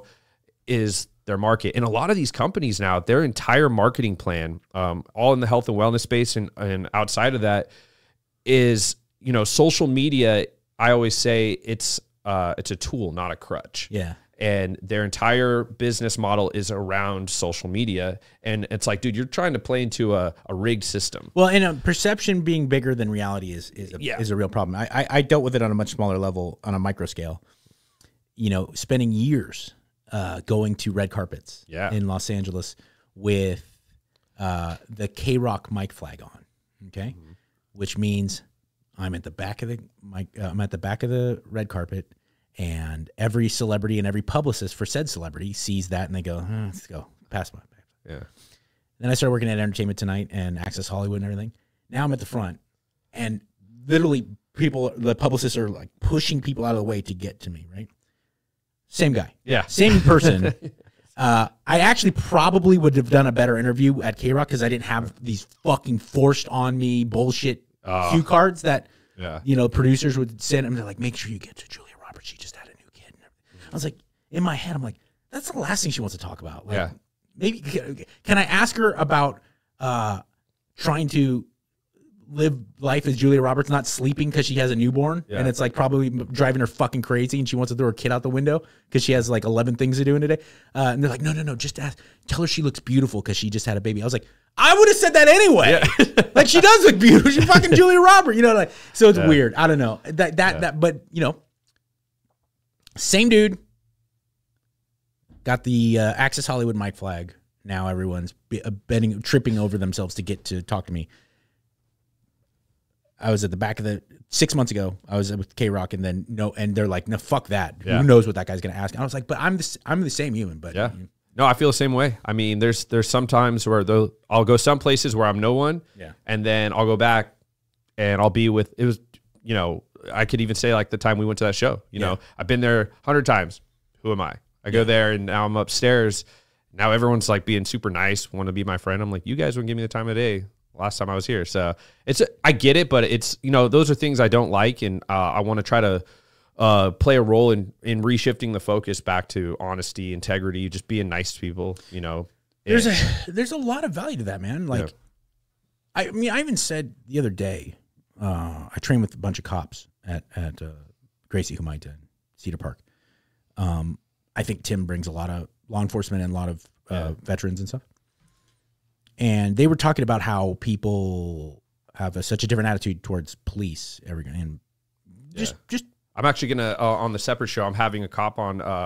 My buddy Jeff. He was a Medal of Valor recipient, which is like one of the highest honors you get as a first responder. Yeah, and we're gonna bring up a lot of that stuff about why cops get a bad, you know, rep out here and a lot of the stuff, and kind of get his perception on it. As someone who works in the media, I will say this, and this is dangerous territory. I mean, but I want people to really listen to what I'm saying. I'm not trying to shit on teachers. By no means am I shitting on teachers. But I've worked in news media at all different levels. At AM talk radio, where I have to fill a lot of time. I've been on the panel shows on CNN, HLN, all the whole thing. You have to go out of your way to push aside this mountain of stories of shit going on with teachers so that you can get to the 1-2 stories a month of some shit that goes on with cops. Yeah. But yet everyone loves like just trash. And you're talking about how many cops are there in the United States? How many law enforcement members? I mean, 50,000. Let's say, I'm off the top of my head. I don't know. No, that's probably a lot more. You can Google it. How many interactions do they have on a day-to-day basis over a 365-day period? The amount of stuff we hear, like, it's actually phenomenal how good a job law enforcement does on a day-in and day-out basis, okay? But it's cool to bag on cops, just like it's cool to bag on attorneys, even though 1 out of 100 times an attorney fucks you over, 99 times, the first person to come, that guy or gal is going to save your ass if you don't know anything about the law and you got a DUI, like, or whatever, you know, that attorneys save our ass most of the time, but it's really fun to make fun of attorneys, you know, like, and it's just, it's weird. But these cops are talking to me and they were talking about like people interacting, and now because of the internet and like people are automatically, almost everyone's filming, and they're like, hey, we're filming, we have body cams, you know? And I said, you know, I got to be honest, they asked me a question. What about when a cop does it? And I go, I got to be honest, my interactions with police are delightful all the time, you know? And these two guys are like, oh, yeah, it's because you're a really nice guy. And I go, really? Like, yeah. Well, I was like, well, I try. I try to be nice to people on a moment-to-moment basis. And you got to wonder, maybe you're not getting some immediate reward for being the nice guy, right? But at the end of the day, the cumulative effect of how much easier it probably makes your life. Yeah. Because like I said, I could count on one hand in 45 years how many times I can remember someone being kind of a jerk to me. Most of the people are really nice to me. People treat me great. People treat me great online. I can't believe that. Yeah. No one really, I mean, every once in a while someone will say some horrible shit. What was Friday, the filters? Don't someone tell me don't post stuff with the filter. You know what? That guy wasn't even talking shit. Yeah. That guy had a compelling argument. If that's the most negative, like you're doing pretty good. Yeah, like that guy wasn't even talking shit. He was just saying, like, I feel like that it sets unrealistic standards. And I engage with that guy because I don't like to engage with people. If people are going to just talk shit. I'm actually glad you brought that up, because you did the Flex Friday thing for the Austin fitness community, and he put pictures of me, and this guy commented, he said, you know, I don't think you should put up overly filtered pictures because it gives people false expectations. Okay. And if it was like, you're not that lean, you fucking suck, I would have been like, okay, and moved on. Yeah. But because he said something, it wasn't just errant shit talking. Yeah. He was making a constructive piece of criticism, and I was like, you know what, that's funny you say that. I kind of see where you're coming from. I think it's valuable to manage people's expectations. But I'm not realistic. Yeah. I'm not so I don't think I have any obligation to give off realistic expectations, because I'm not a realist. As a 45-year-old with a kid and a family and a career and everything, and a farm, I'm not realistic. You know, when you take into consideration 25 years of like pretty consistent training and dieting and drugs and the whole, I'm not. So I don't, but I'm more than happy to engage with that, because that was a real that was something thoughtful. He wasn't just lobbing bombs, you know? Yeah. Well, and he didn't like just troll after that, but you know, now that you're settled in Austin, you know, do you have like, what's kind of the game plan moving forward? Do you have like anything coming up, any goals that you're trying to work towards, as far as whether you stay in media, or are you going to try to move more into the jiu-jitsu realm, like anything related to fitness world, things like that? I mean, I think fitness off the top of my head has to be what I've been focusing on mostly. And it's only because of, well, there's a couple of reasons. One, imagine if we were talking to a comic, right? Yeah. And you're like, okay, you've worked for 20 years doing your job, and you've gotten really good at, you know, you set up your jokes, your stage presence great, your crowd works great and everything. Okay, I need to let you know, now the business is completely different. None of that matters. Yeah. Here's how you do it now. And it's like, you have to face away from the crowd and everything. I worked in radio and in broadcasting and television for 20 years. And then I've got to this point now where it's like, well, none of that matters. Yeah. And so I have to think about how I can pivot best and not bitch and moan, moan about it, but it's just, that's reality. Like, it's a different game. And so I have to figure out how I can best pivot. And I think that is the one thing I can do where it won't drive me crazy, because I do think I'm pretty good at the kind of social issues, political issues discussion, but that since 2016-ish, it makes me mad. It makes me crazy, because I can't say anything without people just getting so angry, and I can't live in that world where I'm pariah guy. I'm friends with you know who Blair White is? Yeah. So Blair, for people that don't know, is like a really controversial but popular trans like conservative analyst. And I don't even think Blair will even claim conservative. Yeah. More common sense. He's like he or she. She. I always say Blair and the she. Like, Okay. and the thing too is like Blair is one of those people that you can talk to and not worry about Stepping on landmines. Yeah. Yeah, and you can ask questions. You know, I think there's a lot of curious minds out there related to the trans topic, but if you question it, or you even have a curiosity, or if you sound like you're gonna go against the narrative, they eat you alive. They attack you. But with Blair, it's unfortunately, I think so much of that in the trans community is kind of ruining the idea of trans altogether, because there's something more there than just gender dysphoria when everything everyone says is offensive. Because I have pretty close trans friends, or I will say, I don't want to BS everyone. I have very close trans acquaintances that I've gotten to know through media. And regardless of the direction they've gone with their transition and the point in their life they're not so uptight about it. They're like, oh, yeah, it's pretty wild. Yeah. This is pretty wild. I was born a guy, and now I'm committed to being a woman. Dude, and as for you and us three, we're like, whoa, that is wild. Well, and it kind of comes back to what you said earlier, where it's like, do whatever you want. Like, I don't care. It's just when people attack me for just not even acknowledging the world, their worldview, it's just like, that's how you turn people against you. It's funny. I grew up in a pretty gay-friendly world in Los Angeles County, east side of Los Angeles. And I grew up where, like in my house, my mom and dad had family friends that were openly gay in the early 80s, okay? So it was never weird to me. Yeah. It was like, I remember one time, our family friend Tom, and he had a boyfriend at the time named Jerry. And I thought that when I was like 5, I was like, you got to be fucking kidding me, they're Tom and Jerry. But my dad, I asked, I can't remember, because you were talking 40 years ago almost. I can't remember if I asked my dad or my mom, but I was like, because they were holding hands and stuff, and I was like, what's up with and my mom, I think it was my mom, she said, you know how your mommy and daddy love each other? And I was like, yeah. And she said, that's how they love each other. I was like, all right, sweet. And then I moved on. Yeah. But I grew up in this world where it was very normalized, not to overuse that word that we were saying, but it was people love people, and I don't give. Well, I think it's different when it's an environment that's normal rather than trying to force feed. Yeah.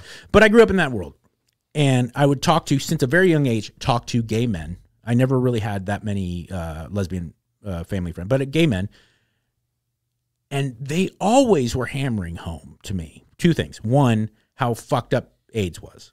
They're like, everyone I know is dying, and everyone I know is dying horribly.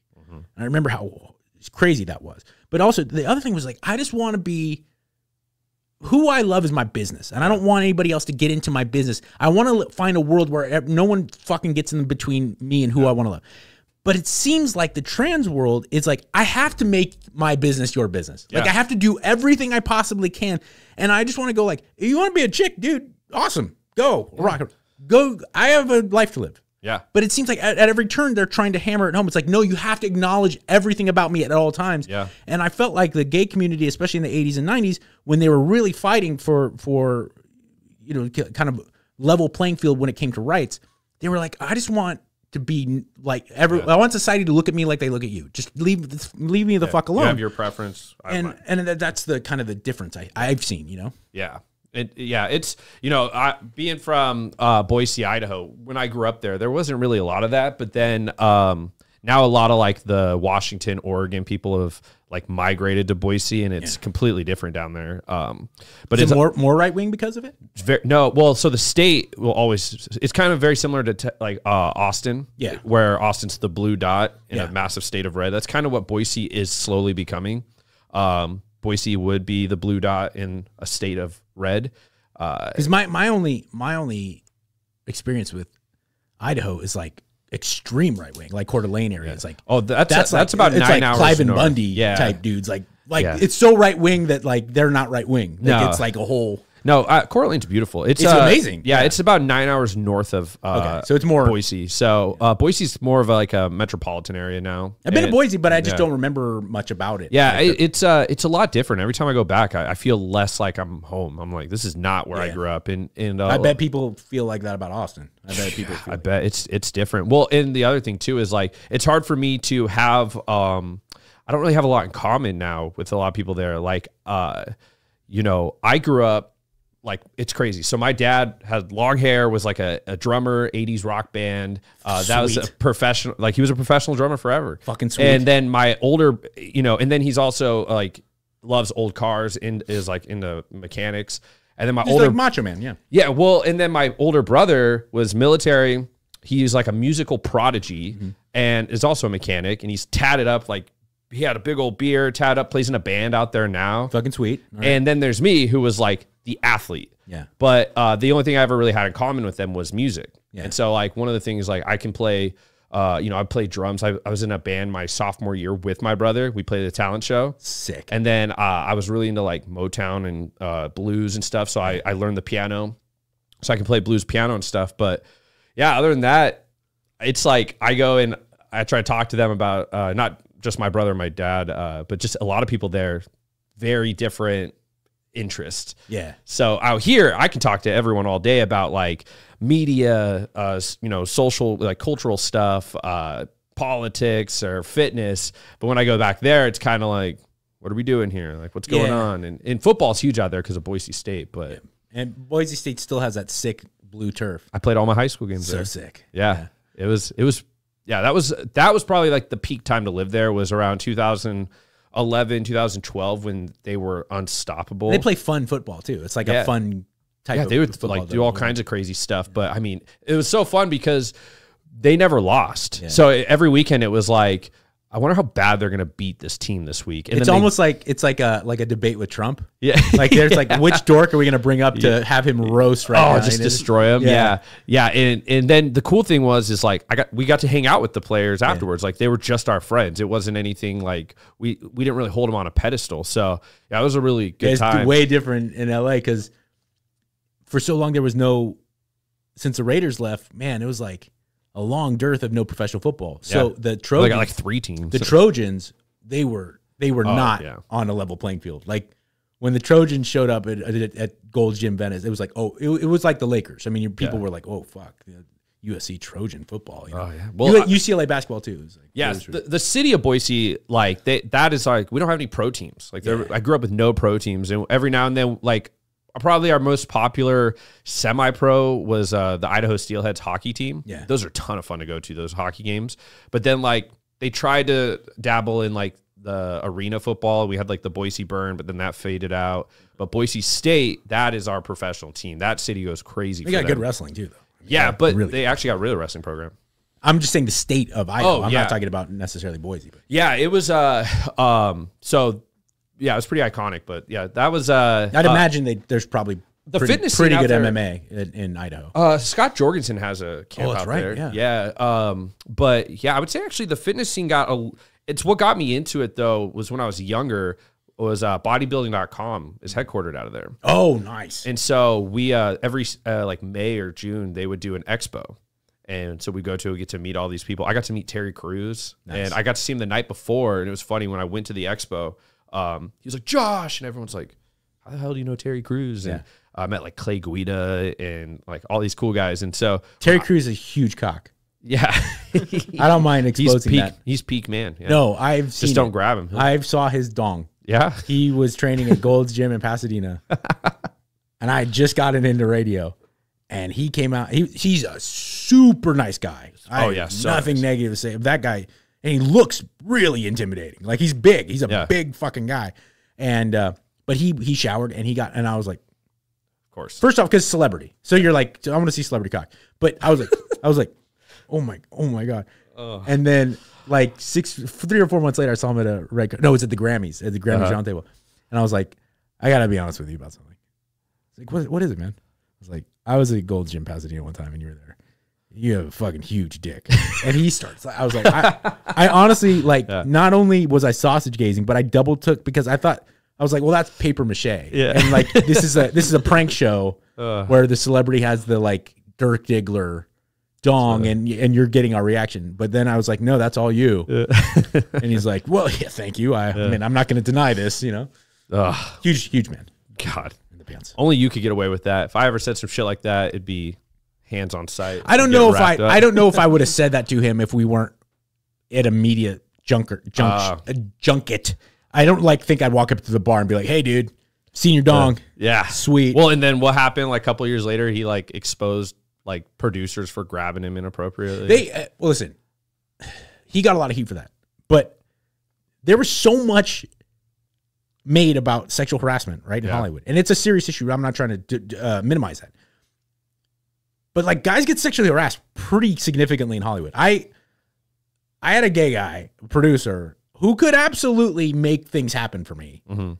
Like sending me dick pics on my texting me dick pics and like propositioning me and talking about how much it would help me if I were, and I don't know how much I can talk about. I was on the air at Loveline. And I won't use any names or anything, but I'll just say this guy was in television development, and I showed Drew. I was like this, and he's like, the fuck? You know? So we get off the air, and he's like, you can't, like, you got to handle this immediately. So I walk outside, I called him. And he's like, hi, you know, and I was like, hey, listen, stop. I'm not going to call an attorney. I'm not going to, but you need to know. Fucking stop it. And if you don't, I don't care if it ends my career.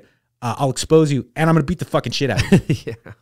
And I said, not because I'm weirded out by gay stuff. I said, because you're essentially propositioning me. Imagine if you were straight and I was a woman. I won't. Well, it's predator behavior. Pretend this never happened right now and move on, or you're fucked. I will end your life, and I don't care if it ends my career. I will end your shit. And that was the last I ever heard from that fellow. But never got it. So when Terry Crews says something like that, I was like, oh yeah, I buy it. I totally buy it that shit goes on, you know? Yeah, well, they're all kind of, Hollywood's on the hot seat now. Like, people are starting to. Cat Williams. Yeah, dude, he's on fire right now. But I mean, on the Terry Crews note, you know, we'll wrap it up. So, Mikey likes you podcast. Yes. We're thinking about changing that name. Yeah, because it's a play on a famous Life cereal commercial that no one who listens to my podcast was born to see. Hey, Mikey likes it. It was like a famous. It's like you know, where's the beef or double A MCO. It was like a famous thing, right?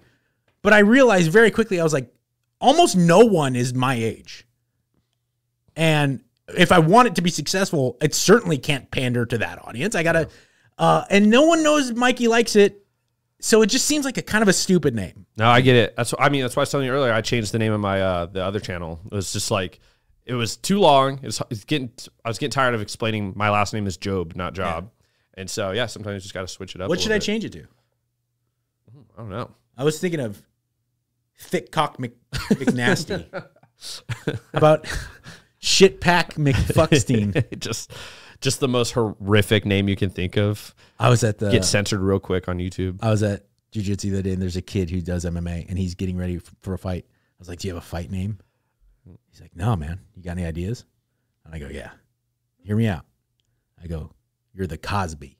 And he goes, what? I go, you're going to put people to sleep and fuck them. Sick, right? He's like, no, it's not. I was like, oh, you're wrong. You're missing the boat here. This is why I like hanging out the comics is like, I have dark humor and I say wild shit. And it's like most of my friends I say it to, they're like, yeah, you will pay that price. Growing like in my early adulthood, all was in radio, morning radio, and like around comics and stuff. Yeah. And then I would get out into the real world. Yeah. And I'd be like, oh, fuck. Like, and then you don't know it until that moment of silence. Yeah, I was not auditioning, but Gold's Gym was thinking about putting together their own podcast, right? So they flew me out to Venice. I was like, do you understand I lived a block away for like 10 years and now I live in Texas and you guys want to fucking do it? But the people who bought Gold's Gym corporate were German. It's a German company. Yeah. And so the Germans were out there and they were nice to meet you. And they go, this was like 2 years ago. So it was like kind of more peak of pandemic stuff. Okay. And they're like, do you feel like it's scary being in Texas where people do not wear masks as much or there's social distancing. And I go, you know what? Not really, because I'm dying of AIDS. And it's like silent. I'm like, it's a joke. Yeah. And then he goes, and his interpreter goes, he goes, it's okay. You're joking. I understand. Yeah, dude. I have a hard time like interacting with a lot of, especially in the fit world. There's so much sensitivity. Everyone's so like easily like they're always on edge, and so I'll say some crazy shit, and then they just freeze up, and then I'm like, sorry. People, and also it's weird how people in the fitness world take themselves so fucking seriously. And I'll never forget. I was hanging out with Josh Homme. I'm not going to name drop there, but this was an industry party. It wasn't like I was like, "Hey Josh, want to go out and get some drinks?" It was a Maxim party in Vegas, and we were hanging out, and it was like the Mastodon and the Foo Fighters and Queens. I was like, "This is the coolest fucking party ever." And we were just bullshitting. And he's like, I always found it really. He's like 1 million feet tall, and he's handsome and has that deep voice, you know. And he's smoking. He's like, I always found it real weird, you know, how people who write rock songs take themselves seriously like they're doing something. He's like, I take what I do very seriously, but I don't take myself because, like, I write songs. I write music for people to bang their heads to. You know? And I was like, yeah, I guess you can take your work very seriously and not have to pretend like you're a fucking Nobel Prize winner, you know, that like, you know. Yeah, that's like a thing happening nowadays. Everyone seems to like act like they're like, it's like, they'll talk as if it's how's the best way to explain it, but it's almost like it's like a dramatic sad part in a movie. Yeah. Like they're always trying to like give like an inspirational conversation, and they're always like building themselves up, and I'm like, dude, we're sitting at a bar right now. Like you're talking like you're like trying to sell yourself, you know, convincing God to let you into heaven or something. Like fuck off. Yeah, dude. Like there's Jocko and Tim, and like they exist for a reason. Like they've done stuff where they should take themselves pretty seriously with it. You know, like you have a great physique. Yeah. Awesome. Well, it's just most people. I was telling when I did a show with one of the comics I was talking about when I went on a date, and this girl just would not shut up. And she would not stop talking like I was watching like a Chris Williamson motivational speech. She just kept talking in speeches like that. And she's just talking about like talking herself up like she was super important. And I'm this, I'm going to be this and this. And it's like, was she hot?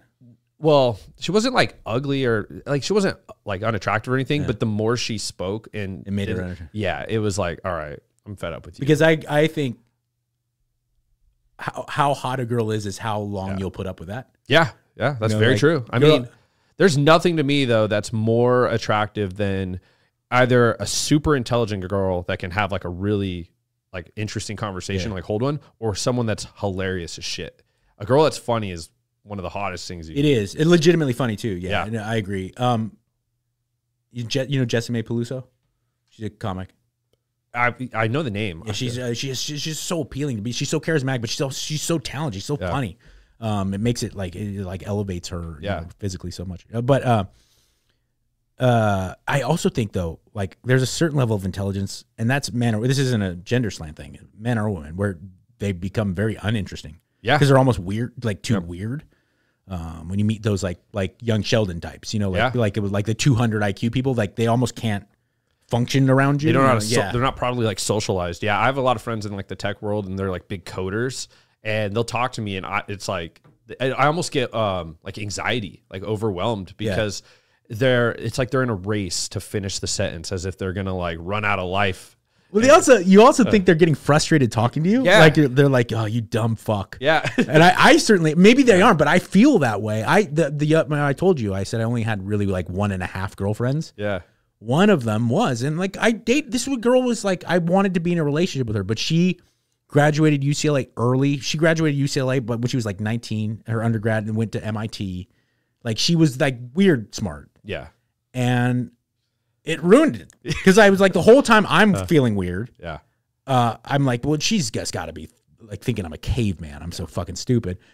And secondly, like she couldn't Like we'd go hang out with people. Like we could go to the Kings game or something, and it's like everything was a problem because she's this weird outlier, you know. So yeah, I'm a extreme like analytical thinker, but I know when to like bury that and just enjoy, you know, the environment I'm in or something. I try not to like overanalyze or, you know, look too deep into some stuff. Sometimes I just kind of let things be. Because like I know that when there's people like that, probably like old girlfriend of yours, when they do that, then they tend to nitpick everything and just ruins the whole time. And I try to like just take things as they come. Also, it's really comforting not to know a lot. Dude, I get so jealous of like you ever meet those like people that are just, it's not that they're dumb, it's just that they're like almost, it's like probably the nicest way to phrase it is like clueless. Like they're so innocent and clueless that it's almost like they have such a more positive like outlook on life.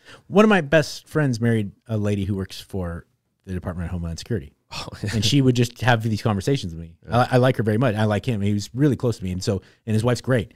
But she would start talking to me and I was like, nope, no, I'm good. Yeah. Because I was like, I'm really happy I don't know that we're almost blown up all the time. Yeah. Oh my God. Yeah. I'm pretty happy. Stressed out. Well, you know who's a good example of that is your friend, the infamous Theo Vaughn. Yeah. He just seems to be, I got to see him perform once actually at Vulcan and talking to them afterwards. Like he just seems to always just be like enjoying whatever interaction he is currently in. It's like he sees like the most in it. He's a very nice guy. Yeah. Theo's a very nice guy. We're not that super close, but I've hung out with him. And then when he used to do King and the Sting with Brendan, I would go on and I had him on my show with Drew, and he's a very nice guy. He's just so super talented, but he's like a genuinely nice person. Yeah. Well, and kind of what I mean by like, he just, I'll watch his show and he has these like, you know, he had a coroner on, a garbage man, and he just seems so like genuinely interested in things. And like learns all this stuff, and that's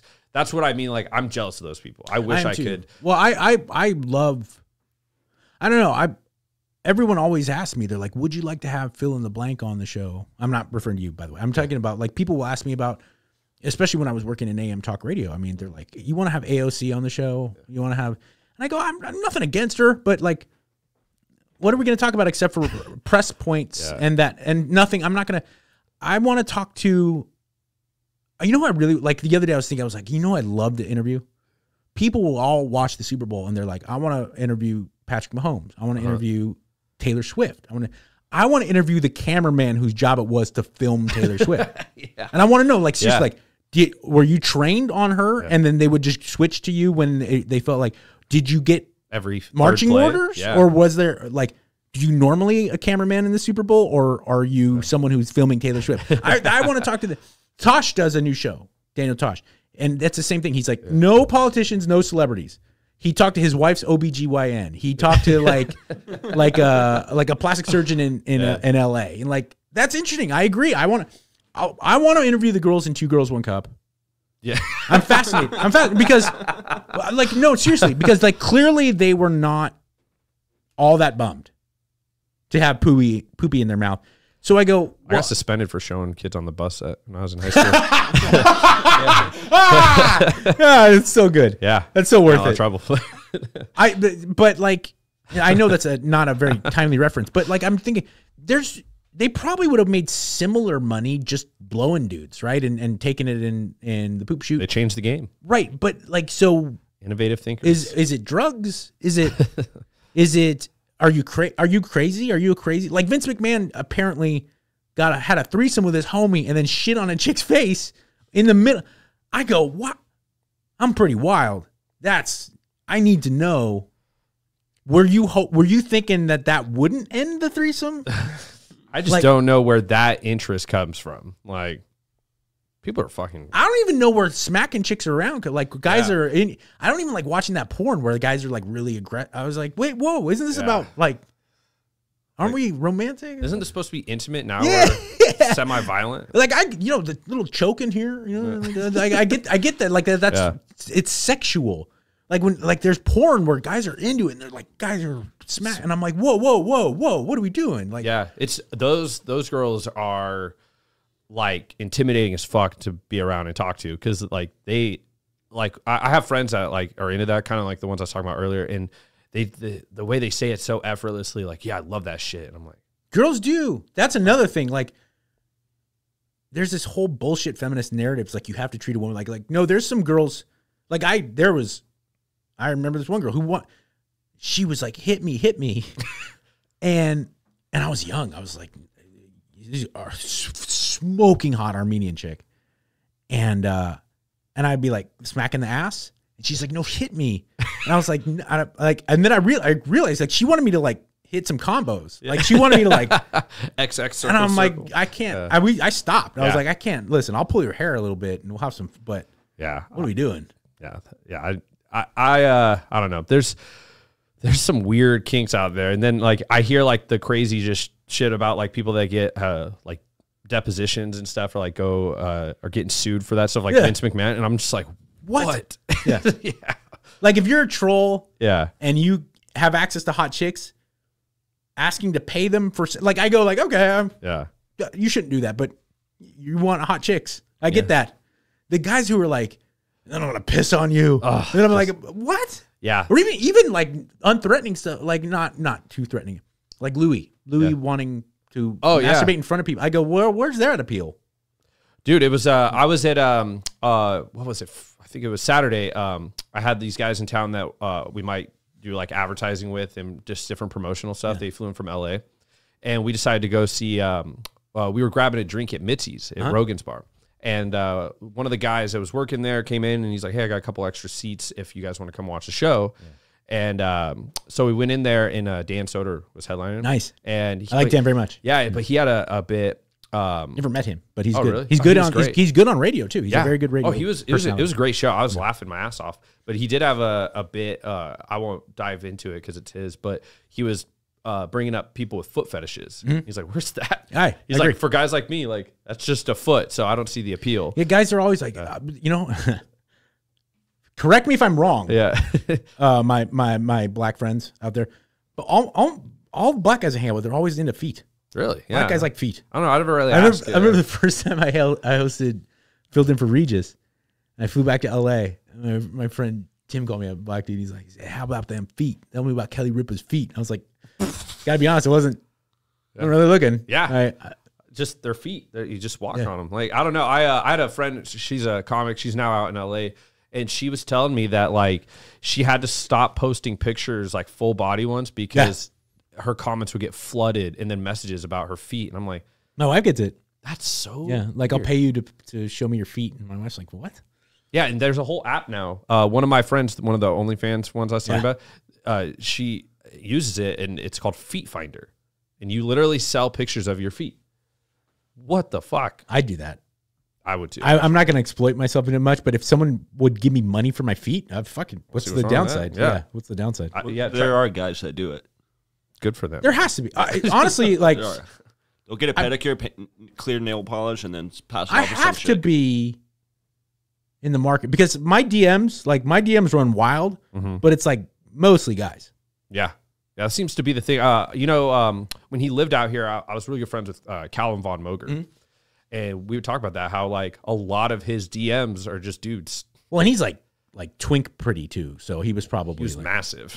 Yeah, but most gay guys are. At least gay guys in my crew, like they're always fucking jacked. Yeah. Well, he's not gay, but he No. But I mean he has that look. Yeah. Like I always assumed. There's another guy, like a friend of mine out here, Ross Flanagan. There's Luke Carroll. He's one of the owners of Iron Rebel. Yeah. Like we always talk about, like he just gets all these thirsty dudes all the time. Doesn't matter how many times. Because I was like, I don't think I look gay. Yeah. And my wife said, no, you don't. You look like a straight guy who a gay guy could probably pull. And I was like, oh. And then so I hit up my gay buddy. He's like, yeah, he's like, you don't look like a gay guy, but you look like a straight guy who you might be able to switch teams just for a night. Yeah. And I was like, oh, all right, I'll take it. I mean, it's a compliment. If it by the way, the most bitchy, scrutinizing, physically like their standards are so high, bitchy gay dudes. Yeah. So if I can hit that crew, I mean, I'm very flattered by that. But it's just weird. It's just a weird thing, especially because like I don't find it I don't weird out at all about it. But I also am like, really, you want like this guy, I mean, I could actually show you the DM because it's beyond. He wants my cum. And I don't mean like he wants to have an intimate experience with me. Just he wants me, cup. and I go, do you mean like a Starbucks cup that I, and he's like, whatever, honestly, if you can just get it to me. And I was like, where are you? He's like, I'm in Miami. And I was like, you want my, like, you just want me to send my cum? So I need to know about that. I should have that guy in the podcast. yeah, dude, what's his life story? Yeah. I always think about that too when I'm driving and I see like a shoe on the highway. Yeah. Where'd the other shoe go? Like, what's the story behind that one? And that's a hammered person. yeah, it's like, are they just now walking around with one shoe until they get more? Like, I've lost a shoe. Yeah. Twice. Both times Las Vegas. Yeah. Oh, yeah. I come back to my hotel room and I'm like, oh, I have one shoe. What's happening right now? Yeah, been there. Yeah, dude. It's yeah, there's a lot of fun stuff coming up. Kind of wrapping things up. Tell people where they can find you. Mikey Likes You is the podcast, available wherever podcasts are available. Then also at Mike Catherwood is by far the best place to get in touch with me or to see whatever's going on in my life. See the Flex Friday. Run the yeah. That was not overly filtered though. No, well, I think some of those pictures were, but some weren't. Fuck them. Some weren't. Yeah, everyone. It's art. Just don't tell Goob when we see him. My physique is he'll rip it apart. No, he's awesome. I love John. But cool, man. Well, this was fun. Finally back in the zone. It's been a while since I've been able to do a pod, so we're me and Johnny over here. We're gonna start busting out tons of stuff. Awesome. And, we'll run it back here soon. Absolutely. So, I really appreciate it. Always, not only that, but all the support in general since you and I have become friends. I really do appreciate it. No, yeah, likewise, man. Encouragement goes a long ways. So on that note, Johnny, take us out.